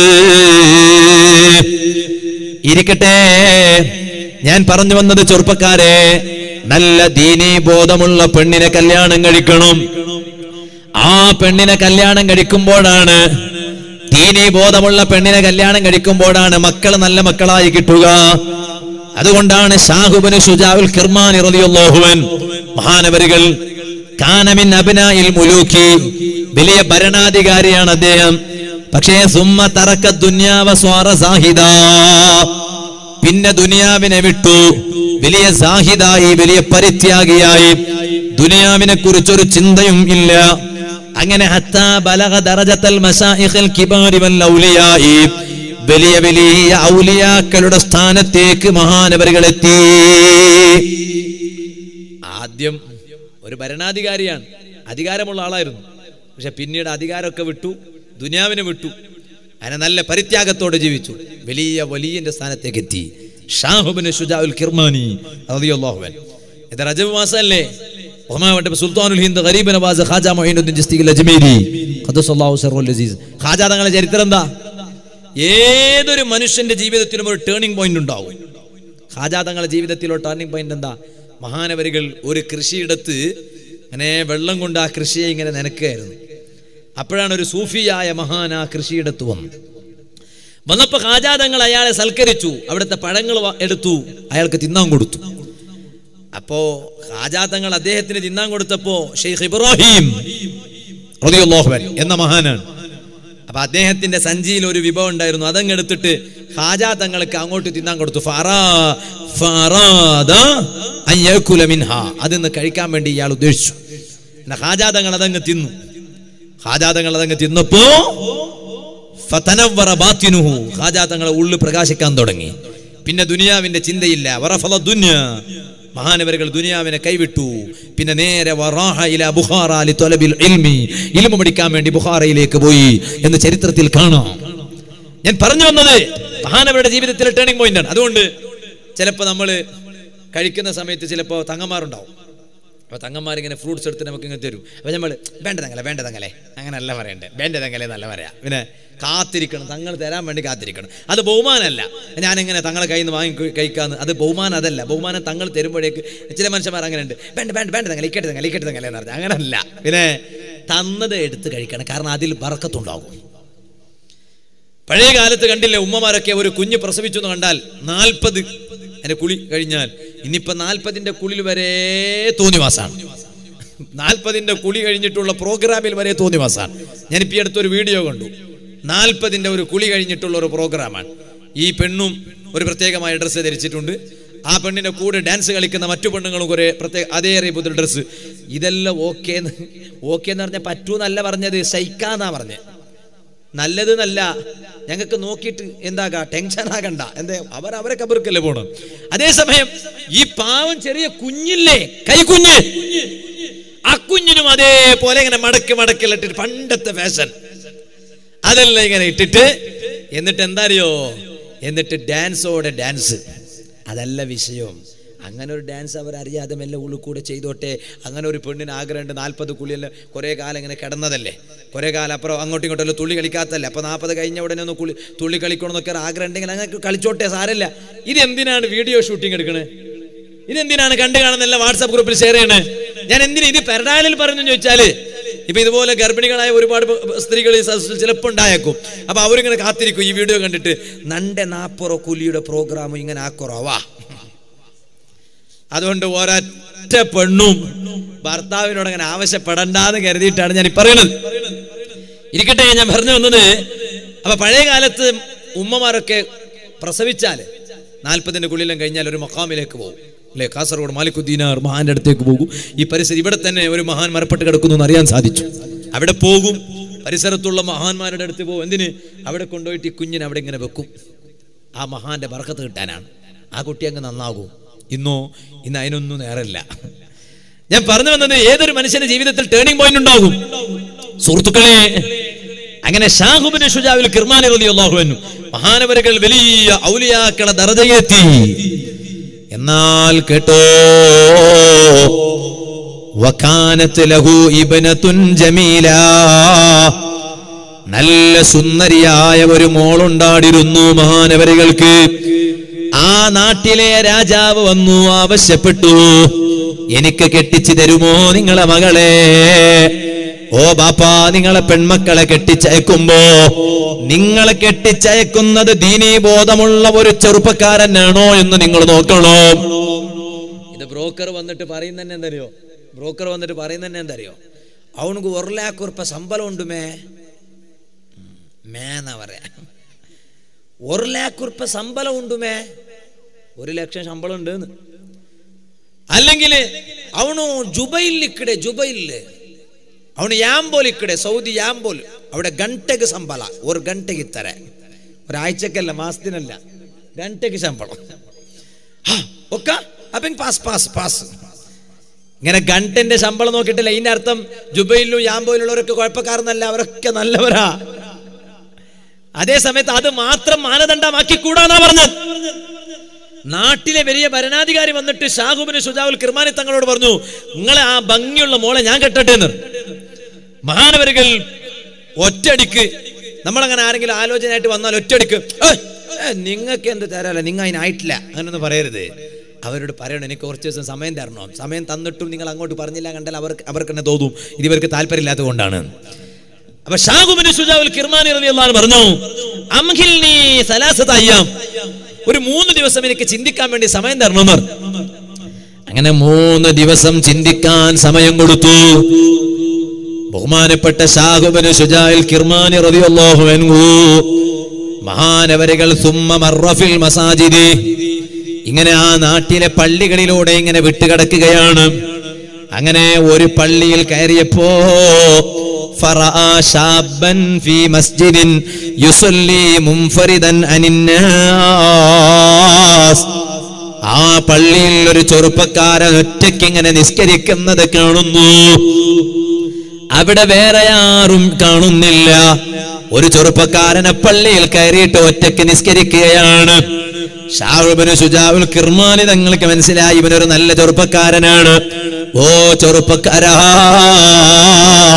ഷാഹുബിന് ഷുജാഉൽ കിർമാനി തങ്ങള് നിസ്കരിക്കുന്ന ചെറുപ്പക്കാരനെ കണ്ടപ്പോ അവനൊരു നല്ല ചെറുപ്പക്കാരനാണെന്ന് തീരുമാനിക്കാൻ കാരണം നിസ്കാരം മനുഷ്യനെ നന്മയിലേക്ക് എത്തിക്കുന്നതല്ലയോ. ഇന്ന സ്വലാത്ത തൻഹാ അനിൽ ഫശാഇ വൽ മുൻകർ, ഏതൊരു മനുഷ്യന്റെ നിസ്കാരം അവനെ തെറ്റിൽ നിന്ന് മാറ്റി നിർത്തുന്നതാണെന്ന് പരിശുദ്ധ ഖുർആൻ പറഞ്ഞതല്ലേ. നിസ്കാരമുള്ള ചെറുപ്പക്കാരാകണോ, നിസ്കാരമില്ലാത്ത ചെറുപ്പക്കാരായി കൂടാ. കണ്ടില്ലേ, ഷാഹുബിന് ഷുജാഉൽ കിർമാനി തങ്ങള് സ്വന്തം മകൾക്ക് തെരഞ്ഞെടുക്കുന്നത് നിസ്കാരമുള്ള ചെറുപ്പക്കാരനായ ഒരാണിനെയാണ്. ചില ചെറുപ്പക്കാര് കണ്ടില്ലേ, ഇപ്പൊ എല്ലായിടത്തും ഫ്ലക്സാ. എന്ത് ഫ്ലക്സ്? കേരള മുസ്ലിം ജമാഅത്ത് SYSF പെർഡാലിന് വേണ്ടി പ്രോഗ്രാമിന്റെ ഫ്ലക്സ് അല്ല. ഫ്ലക്സ് എന്ന് പറഞ്ഞാൽ ഇപ്പൊ ചിലപ്പോൾ രാഷ്ട്രീയ തെരഞ്ഞെടുപ്പിന്റെ സമയമാകുമ്പോൾ ഫ്ലക്സ് അതെല്ലാം പാടില്ല എന്നായിരിക്കും. ഇതിന്റെ അർത്ഥം ഇപ്പൊ നല്ല ഈ അടുത്ത കാലത്ത് എന്നർത്ഥം. അപ്പൊ ഇതും പറഞ്ഞിട്ട് പോയിട്ട് ഇയാൾക്ക് എന്തും ഗൊന്തില്ല ബാബ, ഇയാൾക്ക് വാൽച്ചൊല്ലൊക്കെ മാത്രമേ ഗൊന്തുള്ളൂ. ഇപ്പൊ ഫ്ലക്സ് എന്തും ഇടക്ക് തീരാണ്ട് ഇയാൾ ഗൊന്തില്ല എന്റെ പാടുകൾ. ഗൊന്തില്ലാഞ്ഞിട്ടല്ല, ഇപ്പൊ ഇന്ന് നല്ല പറഞ്ഞതിന്റെ അർത്ഥം. ഈ പറഞ്ഞതിന്റെ അർത്ഥം ഈ അടുത്ത കാലത്ത് എല്ലാം ഇങ്ങനെ നമ്മളിങ്ങനെ വേദന പോകുമ്പോ ഒക്കെ കാണും. പ്രീമിയം ലീഗ് ഒന്ന്, പിന്നൊന്ന് മറ്റൊരു ഡാഷ്, പിന്നെ ഇങ്ങനെ ഓരോ. അപ്പൊ എന്താണ് ഈ പ്രീമിയം ലീഗ് എന്ന് ചോദിച്ചാൽ, പ്രീമിയം ലീഗ് എന്ന് ചോദിച്ചാൽ ക്രിക്കറ്റ് ടൂർണമെന്റിന്റെ പേരാണ്. ഇങ്ങനെ ചില ചെറുപ്പക്കാർ കണ്ട്, ഞാനൊരു സ്ഥലത്ത് ഇങ്ങനെ വേദന പോവാണ്. ആ വേദന പോയിക്കൊണ്ടിരിക്കുന്ന സമയത്ത് ഒരു ഗ്രൗണ്ട് ഇങ്ങനെ ഭയങ്കര വൃത്തിയാക്കുന്നുണ്ട്. അപ്പൊ ഞാൻ മെല്ലെ ഈ ഗ്രൗണ്ട് ഇങ്ങനെ വൃത്തിയാക്കുന്ന കണ്ടപ്പോൾ ഭയങ്കര ഒരു സുന്നി സമ്മേളനം നടക്കാൻ പോവാണെന്ന് ഞാൻ മനസ്സിലാക്കിയത്. ഞാൻ അവിടെ വണ്ടി നിർത്തി, എനിക്ക് അങ്ങനെ ഒരു സ്വഭാവം ഉണ്ട്. പോകുന്ന വഴിയിൽ ഇങ്ങനെ ഇന്ന് കണ്ട് ഞാൻ നല്ലതാണെങ്കിൽ കേട്ടാ ഒന്ന് കണ്ടിങ്ങനെ നിർത്തി, നമുക്ക് എന്തെങ്കിലും പറയാൻ പുതിയത് വല്ലതും കിട്ടുന്നുണ്ടോ നമ്മളിങ്ങനെ കാത്തിരിക്കല്ലേ. അപ്പൊ ഞാൻ അവരോട് ഇങ്ങനെ നിർത്തി, ഡ്രൈവറിനോട് പറഞ്ഞു കുറച്ച് നിർത്തുന്നതാണ്. ഞാൻ അങ്ങനെ മെല്ലെ അവരോട് ചോദിച്ചു, എന്താണ് ഇവിടെ എന്താ നടക്കുന്നത്? അത് ഇവിടെ മറ്റന്നാൾ ക്രിക്കറ്റ് ടൂർണമെന്റ് നടക്കുന്ന ഉസ്താദേ എന്ന് പറഞ്ഞു. ഇവർ വന്നിട്ട് എന്നെ കണ്ടപ്പോൾ അസ്സലാമു അലൈക്കും ഉസ്താദ്, ഞങ്ങളെ നിങ്ങളെ വാള് കേൾക്കുന്നോ? ഒക്കെ വാള് കേട്ടിട്ട ഇപ്പൊ ക്രിക്കറ്റ് ടൂർണമെന്റിന് വേണ്ടിയിട്ട് ഇപ്പൊ ഗ്രൗണ്ട് അല്ല, ഇങ്ങനെ വാള് കേട്ടാൽ എന്താവും കഥ? ഞാൻ പറഞ്ഞു വന്നത്, അതിനുവേണ്ടി എന്താ ആവേശം കാണിക്കുന്നു ചെറുപ്പക്കാർ. എന്നിട്ട് മഗ്രിബിന്റെ ബാങ്ക് കൊടുത്താലും ഗ്രൗണ്ടിൽ തന്നെ മണിക്കൂറുകളോളം ക്രിക്കറ്റ് കളിച്ച് സമയം പാഴാക്കുന്ന ചില മുസ്ലിം നാമധാരികളായ ചെറുപ്പക്കാർ, അവർക്ക് ദീനുമായിട്ട് ബന്ധമില്ല. നമ്മൾ അങ്ങനെ ആകരുതേ ചെറുപ്പക്കാരെ. ക്രിക്കറ്റ് കളിക്കണ്ട എന്നല്ല പറയുന്നത്, നീ നല്ല ആരോഗ്യമുള്ളവനാ, കുറച്ചൊക്കെ നിന്റെ തടി ഇളകണമെങ്കിൽ ക്രിക്കറ്റ് കളിച്ചോ, സാരല്ല. പക്ഷെ ആ ക്രിക്കറ്റ് കളിക്കുമ്പോ ബെറ്റിംഗ് വെക്കണ്ട. ഒന്ന്, ആ ക്രിക്കറ്റ് കളിക്കുമ്പോ നീ എന്താക്കണ്ട, നിസ്കാരം ഖളാ ചെയ്യണ്ട. നീ നല്ല ക്രിക്കറ്റ് കളിക്കാരനാകണം. നല്ല ക്രിക്കറ്റ് കളിക്കാരൻ അങ്ങനെ അറിയോ? അതിന്റെ മറവിൽ മദ്യപാനിയല്ല അവൻ. ക്രിക്കറ്റ് കളിന്റെ പിന്നിൽ ഓൻ കഞ്ചാവടിക്കുന്ന ആളാ, മയക്കുമരുന്നിന്റെ ആളാ. നോ, നെവർ, അങ്ങനെ ആയിക്കൂടാ. മറ്റൊന്ന്, ഇവൻ എവിടെ കളിക്കുകയാണെങ്കിലും പള്ളിന്ന് ഹയ്യാല സ്വലാ, മറ്റൊരിടത്തേക്ക് ക്രിക്കറ്റിലേക്ക് അനൗൺസ് ചെയ്യുന്നു, ഇവൻ അവിടെ കളിക്കുന്നു. എന്നാ അപ്പൊ തന്നെ പള്ളി ഹയ്യാല സ്വലാ എന്ന് പറഞ്ഞപ്പോ അവൻ ബാറ്റ് അവിടെ വെച്ചു. കൂടെയുള്ള കളിക്കാരോട് പറഞ്ഞു, ഞാൻ ബാക്കി പിന്നെ വന്നിട്ട് കളിച്ചോളാം, ഇനി എന്നെ നിങ്ങൾ സ്വീകരിച്ചില്ല സാരല്ല, നിങ്ങൾ കണ്ടിന്യൂ ചെയ്തോളൂ, ഞാൻ പറ്റൂല, എനിക്ക് നിസ്കാരത്തിന് പോകണം.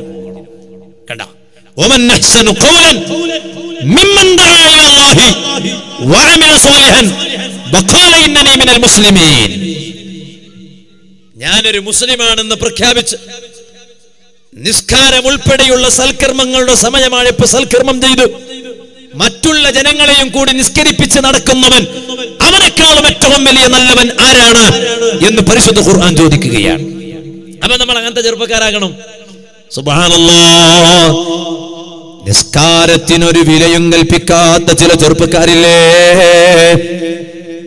നബി സല്ലല്ലാഹു അലൈഹി വസല്ലം തങ്ങൾ ഇതുപോലത്തെ റജബ് മാസത്തിൽ മിഅ്റാജ് പോലപ്പോ നരകത്തിൽ ഒരു വിഭാഗം ആളുകളെ ശിക്ഷിക്കപ്പെടുന്നു.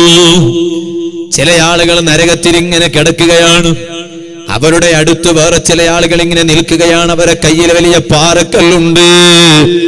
ചെറിയ ചെറിയ കല്ലുകളല്ല, ജല്ലിക്കല്ലല്ല, പാറക്കല്ല് അവരെ കയ്യിലുണ്ട്. തൊട്ടടുത്ത നിലത്ത് കിടക്കുന്ന ഈ മനുഷ്യന്റെ തലയിലേക്ക് ആ പാറക്കല്ലങ്ങിട്ട് പൊട്ടിച്ചു കളയുന്നു. മുസ്ലിം ചെറുപ്പക്കാരാ, തലയങ്ങ് പൊട്ടിത്തെറിക്കുന്നു, പലയിടത്തുമായി ചെതറിക്കെടുക്കുന്നു. ആ തലയെ വീണ്ടും കൂട്ടുന്നു, വീണ്ടും ഒരു പാറക്കല്ല് കൊണ്ട് തലയിലങ്ങിടുന്നു, തല വീണ്ടും പൊട്ടിത്തെറിക്കുന്നു, പലയിടങ്ങളിലുമായി ചെതറിക്കെടുക്കുന്നു. ഇങ്ങനെ ഒരു വിഭാഗം ആളുകൾ നരകത്തിൽ ശിക്ഷിക്കപ്പെടുന്ന രംഗം കണ്ടപ്പോ ഹബീബായ തങ്ങൾ ചോദിച്ചില്ലേ, മൻ ഹൗലായി, ഇവരാരാ? ഹബീബായ നബി സല്ലല്ലാഹു അലൈഹി വസല്ലം തങ്ങൾക്ക് കിട്ടിയ പ്രതികരണം എന്താണ്? ഹൗലായി മിൻ ഉമ്മത്തിക യാ റസൂലല്ലാഹ്, നബിയേ, തങ്ങളെ സമുദായത്തിൽപ്പെട്ട ചില ആളുകളാണ്. നിസ്കാരത്തിന് വില കൽപ്പിക്കാത്തവരാണ്, സമയത്തെ തൊട്ട് നിസ്കാരത്തെ പിന്തിപ്പിച്ചവരാണ്. സർവ ചെറുപ്പക്കാരും ഉണർന്ന് ചിന്തിക്കണം കേട്ടോ. ഷാഹുബിന് ശുജാഉൽ കിർമാനി റളിയല്ലാഹു അൻഹു പള്ളിയിൽ പോയി നോക്കുമ്പോൾ ഒരു ചെറുപ്പക്കാരൻ ഒറ്റയ്ക്ക് നിസ്കരിക്കുന്നുണ്ട്. യുസല്ലി മുൻഫരിദൻ അനിൻ നാസി, ഒറ്റയ്ക്ക് നിസ്കരിക്കാൻ. തിരക്കേടില്ലല്ലോ, ഗണ്ടക്ക് സമ്പല നല്ല നോക്കിയത് അവിടെ. പിന്നെ നോക്കിയത് എങ്ങനെയാണ്? ഓ, ഇവൻ ഒറ്റയ്ക്ക് നിസ്കരിക്കുക, അപ്പോ നിസ്കരിക്കുന്ന ചെറുപ്പക്കാരനാ.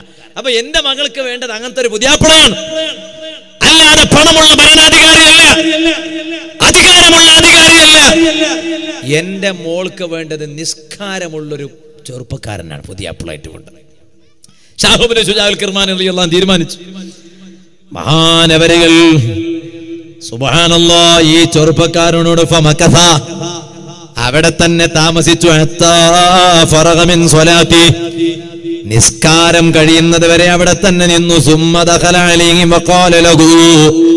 പിന്നെ ആ ചെറുപ്പക്കാരന്റെ അടുത്ത് പോയി ഷാഹുബിന് ശുജാഉൽ കിർമാനി തങ്ങൾ ചോദിക്കാണ്, യാ ബുനയ്യ, എന്റെ പൊന്നുമോനെ, അലക സൗജാ, നിനക്ക് ഭാര്യയുണ്ടോ? നീ കല്യാണം കഴിഞ്ഞിട്ടുണ്ടോ? കാല. അപ്പൊ ഷാഹുബിന് ശുജാഉൽ കിർമാനി തങ്ങളോട് ചെറുപ്പക്കാരൻ പറയാണില്ല, ഇല്ല, എന്റെ കല്യാണം കഴിഞ്ഞിട്ടില്ല. അപ്പൊ മഹാനവറുകൾ പറയാണ്, ഇന്ദി ജാരിയത്തൂൻ, എന്റെ അടുത്തൊരു പെണ്ണുണ്ട്, സാഹിദത്തൂൻ, ദുനിയാവിനെ തീരെ വില കൽപ്പിക്കാത്തൊരു പെണ്ണാണ് അവള്, സ്വാലിഹത്തൂൻ, അവർ നല്ല സ്വാലിഹത്തായ ഒരു പെണ്ണാണ്, ഖാതിമത്തുൽ ഖുർആൻ, അവൾക്കൊരു സ്വഭാവമുണ്ട്. കണ്ടില്ലേ ഉമ്മമാരെ, ഇവിടെ ഒരു പോയിന്റ് വെച്ച് നിങ്ങളോട് ഞാൻ പറയുകയാണ് ഒരു കാര്യം. ഖാതിമത്തുൽ ഖുർആൻ, എന്റെ അടുത്തുള്ളൊരു പെണ്ണിന്റെ സ്വഭാവം, അവൾ ഖുർആൻ എപ്പോഴും ഖത്തും തീർക്കുന്ന പെണ്ണാണ്. അപ്പൊ ഉമ്മമാരെ, ഒരു പെണ്ണ് സ്വാലിഹത്തായ പെണ്ണാണ് എന്നതിന്റെ ഒരു അടയാളമാണ്. നിങ്ങളിങ്ങനെ വെറുതെ ഖുർആൻ ഓതിക്കൊണ്ടു പോയാ പോരാ, പിന്നെ നിങ്ങൾക്ക് ഖുർആൻ ഓതുമ്പോ ഒരു ലക്ഷ്യം വേണോ? ഞാൻ ഇത്തര ദിവസങ്ങളുടെ ഉള്ളിൽ ഖുർആൻ ഫുള്ളായിട്ട് ഓതി ഖത്തും തീർക്കും. ഇങ്ങനെ ഒരു ഉദാഹരണം പറയാ, ഒരു മാസം കൊണ്ട് ഞാൻ ഒരു ഖത്തും തീർക്കും, രണ്ടാമത്തെ ഒരു മാസമായപ്പോ വീണ്ടും ഒരു ഖത്തും തീർക്കും. അപ്പൊ റമളാൻ ഒരു റമളാൻ മുതൽ മറ്റേ റമളാൻ അവസാനിക്കുമ്പോഴേക്ക് ഒരു വർഷമായപ്പോ 12 ഖത്ം ഓതി തീർക്കുന്നു. ഇങ്ങനെ ഒരു വർഷമായാൽ ഉമ്മ നീ ഒരു 12 ഖത്ം ഓതി തീർത്താൽ നിനക്കല്ല തന്ന ആയുഷ്കാലം മുഴുവനും ഓരോ വർഷവും നീ 12 ഖത്മുകൾ ഓതി തീർത്താൽ നിന്റെ മഹത്വം പറയേണ്ടതുണ്ടോ? എവിടെന്നെങ്കിലും എടുത്തു ഓതുന്നതിന് പകരം ഇക്കാര്യം ഒന്ന് പ്രത്യേകമായി ശ്രദ്ധിക്കണം. എന്നാൽ എന്നും ഓതൽ പതിവാക്കേണ്ടുന്ന ചില സൂറത്തുകളുണ്ട്. ആ സൂറത്തുകളെ കുറിച്ചല്ല ഞാൻ പറയുന്നത്, അത് ഓതണം. അതിന് പുറമെ തുടരെയായിട്ട് ഫുള്ളായിട്ട് ഓതി തീർക്കുന്ന ഒരു സ്വഭാവം വേണം. ഇരിക്കട്ടെ, ഞാൻ പറഞ്ഞ ചരിത്രത്തിലേക്ക് മടങ്ങുകയാണ്.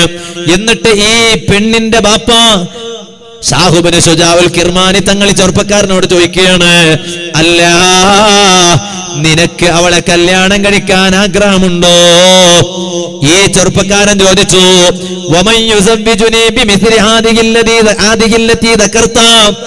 ഇത്രയും നല്ലൊരു പെണ്ണിനെ എനിക്ക് കെട്ടിച്ചു തരുന്നത് ആരാണ്? കാരണം എനിക്ക് ഗണ്ടിക ശമ്പളം ഒന്നുമില്ല, പിന്നെ എന്റെ അടുത്തുള്ളത് ആകെ 3 വെള്ളി നാണയങ്ങൾ മാത്ര, വേറൊന്നും എന്റേതായിട്ടില്ല. അങ്ങനത്തെ എനിക്ക് ആരാണ് ഇത്രയും നല്ലൊരു പെണ്ണിനെ കെട്ടിച്ചേരണ? ഈ ചെറുപ്പക്കാരൻ ചോദിച്ചു. ഫഖാൽ, ആ സമയത്താണ് എവിടെന്ന് പറഞ്ഞു, ഷാഹുബിന് ശുജാഉൽ കിർമാനി തങ്ങൾ പറഞ്ഞു, അന ഉസവ്വിജുക്, ഞാൻ നിനക്ക് അവളെ കെട്ടിച്ചു തരാം. വഹിയ ഇബ്നതി, നേരത്തെ ഞാൻ പറഞ്ഞത് എന്റെ കെയർ ഓഫിൽ ഒരു പെണ്ണുണ്ട് എന്നല്ലേ, അത്ര മാത്രമല്ലേ ഞാൻ പറഞ്ഞിട്ടുള്ളൂ. അത് വേറെ ആരുമല്ല, വഹിയ ഇബ്നതി, അതെന്റെ മോളാണ്. ഷീ ഈസ് മൈ ഡോട്ടർ, അതെന്റെ മോളാണ്. അതുകൊണ്ട് ബാപ്പയായ ഞാനാണ് പറയുന്നത്, അവളെ ഞാൻ നിനക്ക് കെട്ടിച്ചു തരികയാണ്. അതുകൊണ്ട്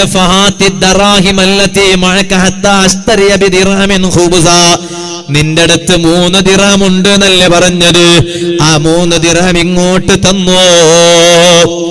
1 ദിർഹമിന് പകരമായി അതാ റൊട്ടി വാങ്ങി, മറ്റൊരു ദിർഹമിന് പകരമായി കൂട്ടാൻ വാങ്ങി, വേറെ ഒരു ദിർഹമിന് പകരമായി അത്തർ വാങ്ങി. പിന്നെ അവർക്കിടയിൽ നിക്കാഹ് നടന്നു. വസല്ലമൽ ജാരിയത ഇലൈഹി, ബാപ്പ മകളെ ഈ പുതിയാപ്പിളക്ക് ഏൽപ്പിച്ചു കൊടുത്തു. ഫലമ്മാ ദഖലത് ബൈത സൗജി, ഒരു പെണ്ണ് നന്നായാൽ ഏതുവരെ നന്നാകാൻ കഴിയും? അത് കേൾക്കണേ ഉമ്മമാരെ, അതിനാണ് ഞാൻ ഈ സംഭവം പറയുന്നത്. ആ പെണ്ണ് ഭർത്താവിന്റെ വീട്ടിലേക്ക് വരികയാണ്. ഷാഹുബിന് ശുജാഉൽ കിർമാനി തങ്ങള് സ്വന്തം ഒരു പെൺകുട്ടിയെ ഉണ്ടാക്കിയത് മാത്രമല്ല, ആ പെൺകുട്ടിക്ക് നല്ല ദീനീ ബോധം കൊടുത്തു. ഭർത്താവിന്റെ വീട്ടിൽ പോയാൽ ആ ഭർത്താവിനെ എങ്ങനെയാണ് സംസ്കരിച്ചെടുക്കേണ്ടുന്നത് അത് ബാപ്പ മോളെ പഠിപ്പിച്ചു കൊടുത്തു. നല്ല ബാപ്പമാരെങ്ങനെയല്ലേ മക്കൾക്ക് ഉപദേശം കൊടുക്കലല്ലേ വേണ്ടത്. ഇരിക്കട്ടെ, ഈ മകൾ ഭർത്താവിന്റെ വീട്ടിലെത്തിയപ്പോ അബ്സറത്ത് റഗീഫൻ അലാ റഅസിൽ കൂസി അബിസാ, ഭർത്താവിന്റെ വീട്ടിലൊരു പാത്രം കാണുന്നു. ആ പാത്രത്തിൽ അതാ ഉണങ്ങിയിട്ടുള്ള ചില റൊട്ടികളെ കാണുകയാണ്. അപ്പൊ ഫഇൻദദാലിക, ഭർത്താവിന്റെ വീട്ടിൽ ഉണങ്ങിയ റൊട്ടി കണ്ടപ്പോ, ഭർത്താവിന്റെ വീട്ടിൽ ഉണങ്ങിയ റൊട്ടി കണ്ടപ്പോ ഈ പുതിയ പെണ്ണ് എന്ത് ചെയ്തെന്നറിയോ? കുപ്പായം ധരിക്കാൻ തുടങ്ങി. എന്തിന്? ഞാൻ പോവാണ്, ഞാൻ ഇവിടെ നിൽക്കൂല. ഭർത്താവിനോട് ഒറ്റ ആശ. എന്താ അങ്ങനെ? ഭർത്താവിന്റെ വീട്ടിൽ റൊട്ടി കണ്ടാൽ എന്താ പ്രശ്നം? ഉണങ്ങിയ റൊട്ടി കണ്ടാൽ എന്താ പ്രശ്നം? ഉണങ്ങിയ റൊട്ടി കണ്ടപ്പോ ഇങ്ങനെ വീട് വിട്ട് പോകണമെന്നുണ്ടോ? ഇല്ല. പിന്നെന്തിനാണ് പോകാൻ കാരണം? അപ്പൊ ഭർത്താവ് ചോദിച്ചു, ഖദ് അലിംതു അന്ന ഇബ്നത ഷാഹിൽ കിർമാനി ലാ തർലാ ബിഫഖരി, എനിക്കറിയാം നീ എന്റെ വീട്ടിൽ നിന്ന് പുറത്തേക്ക് പോകുന്നത് എന്റെ ദാരിദ്ര്യം കൊണ്ട് നിനക്ക് ഇഷ്ടമില്ലല്ലേ. ഞാൻ ഈ ഉണങ്ങിയ റൊട്ടി വെച്ചത് കണ്ടപ്പോ നിനക്ക് ഇഷ്ടമായില്ലല്ലേ, അതുകൊണ്ടല്ലേ നീ പുറത്തേക്ക് പോകുന്നത്. ചില ഭാര്യമാരില്ലേ അല്ലേ, ചില ഭാര്യമാരുണ്ട്. എന്താ? ഭർത്താവ് ഒരുപാട് ഗുണം ചെയ്യും, എന്നെങ്കിലും ഒരു ഗുണം ഭർത്താവെന്ന് കിട്ടാതിരുന്നാൽ, ഉദാഹരണം പറയാ മനുഷ്യന്മാരെ. എങ്ങനെ ഉദാഹരണം നോക്ക്. ഒരു മാസം 30 ദിവസം അനുഭവിച്ച ഉദാഹരണം പറയാം. ഒരു മാസം 30 ദിവസം ഉദാഹരണം പറയാം. അതും ഉദാഹരണമാണ്. 31 ഉണ്ടാവും, അതിൻ്റെ ഇപ്പുറം ഉണ്ടാവും. ഇപ്പൊ 30 എന്ന് പറഞ്ഞ ഉദാഹരണമാണ്. ഈ 30 ദിവസം 29 ദിവസം ഭർത്താവ് ഭാര്യയ്ക്ക് ഗുണമില്ലാതെ വേറെ ഒന്നും ചെയ്തിട്ടില്ല. എന്നും ഇയാൾ വരുമ്പോൾ എന്തെങ്കിലും ഒരു പൊതി ഭാര്യയ്ക്ക് കൊണ്ടുവന്ന് കൊടുക്കും. പക്ഷേ മാസം ലാസ്റ്റ് ആകുമ്പോൾ ഇയാളെ കയ്യിൽ നിന്ന് പൈസ ഇങ്ങനെ കുറഞ്ഞ് അങ്ങനെയല്ലേ. ലാസ്റ്റ് ആകുമ്പോൾ നമ്മളെ ഭാഷയിൽ പറയും, ലാസ്റ്റ് ആകുമ്പോൾ കൈ കെട്ടിയ പോലെ അവിടെ എന്ന് പറഞ്ഞാൽ അങ്ങനെയാ. കയ്യിൽ നിന്ന് ഉള്ളതൊക്കെ തീർന്നു വരും. കഴിഞ്ഞ മാസം കിട്ടിയ ശമ്പളം ഉദാഹരണം പറയാം, അത് ഈ മാസം ലാസ്റ്റ് ആകുമ്പോൾ തീരാനായി. ഇനിയിപ്പോൾ അടുത്ത മാസം തുടങ്ങുമ്പോൾ വീണ്ടും പൈസ കിട്ടും. പിന്നെ അടുത്ത മാസം ലാസ്റ്റ് ആകുമ്പോൾ വീണ്ടും കൈ കെട്ടാൻ തുടങ്ങും. അപ്പൊ ഞാൻ പറഞ്ഞു തന്നത്, അപ്പൊ അവസാനം 30ാമത്തെ ദിവസം ആകുമ്പോൾ ഇയാളെ കയ്യിൽ പൈസ ഇല്ലാത്തതുകൊണ്ട് ഇയാൾ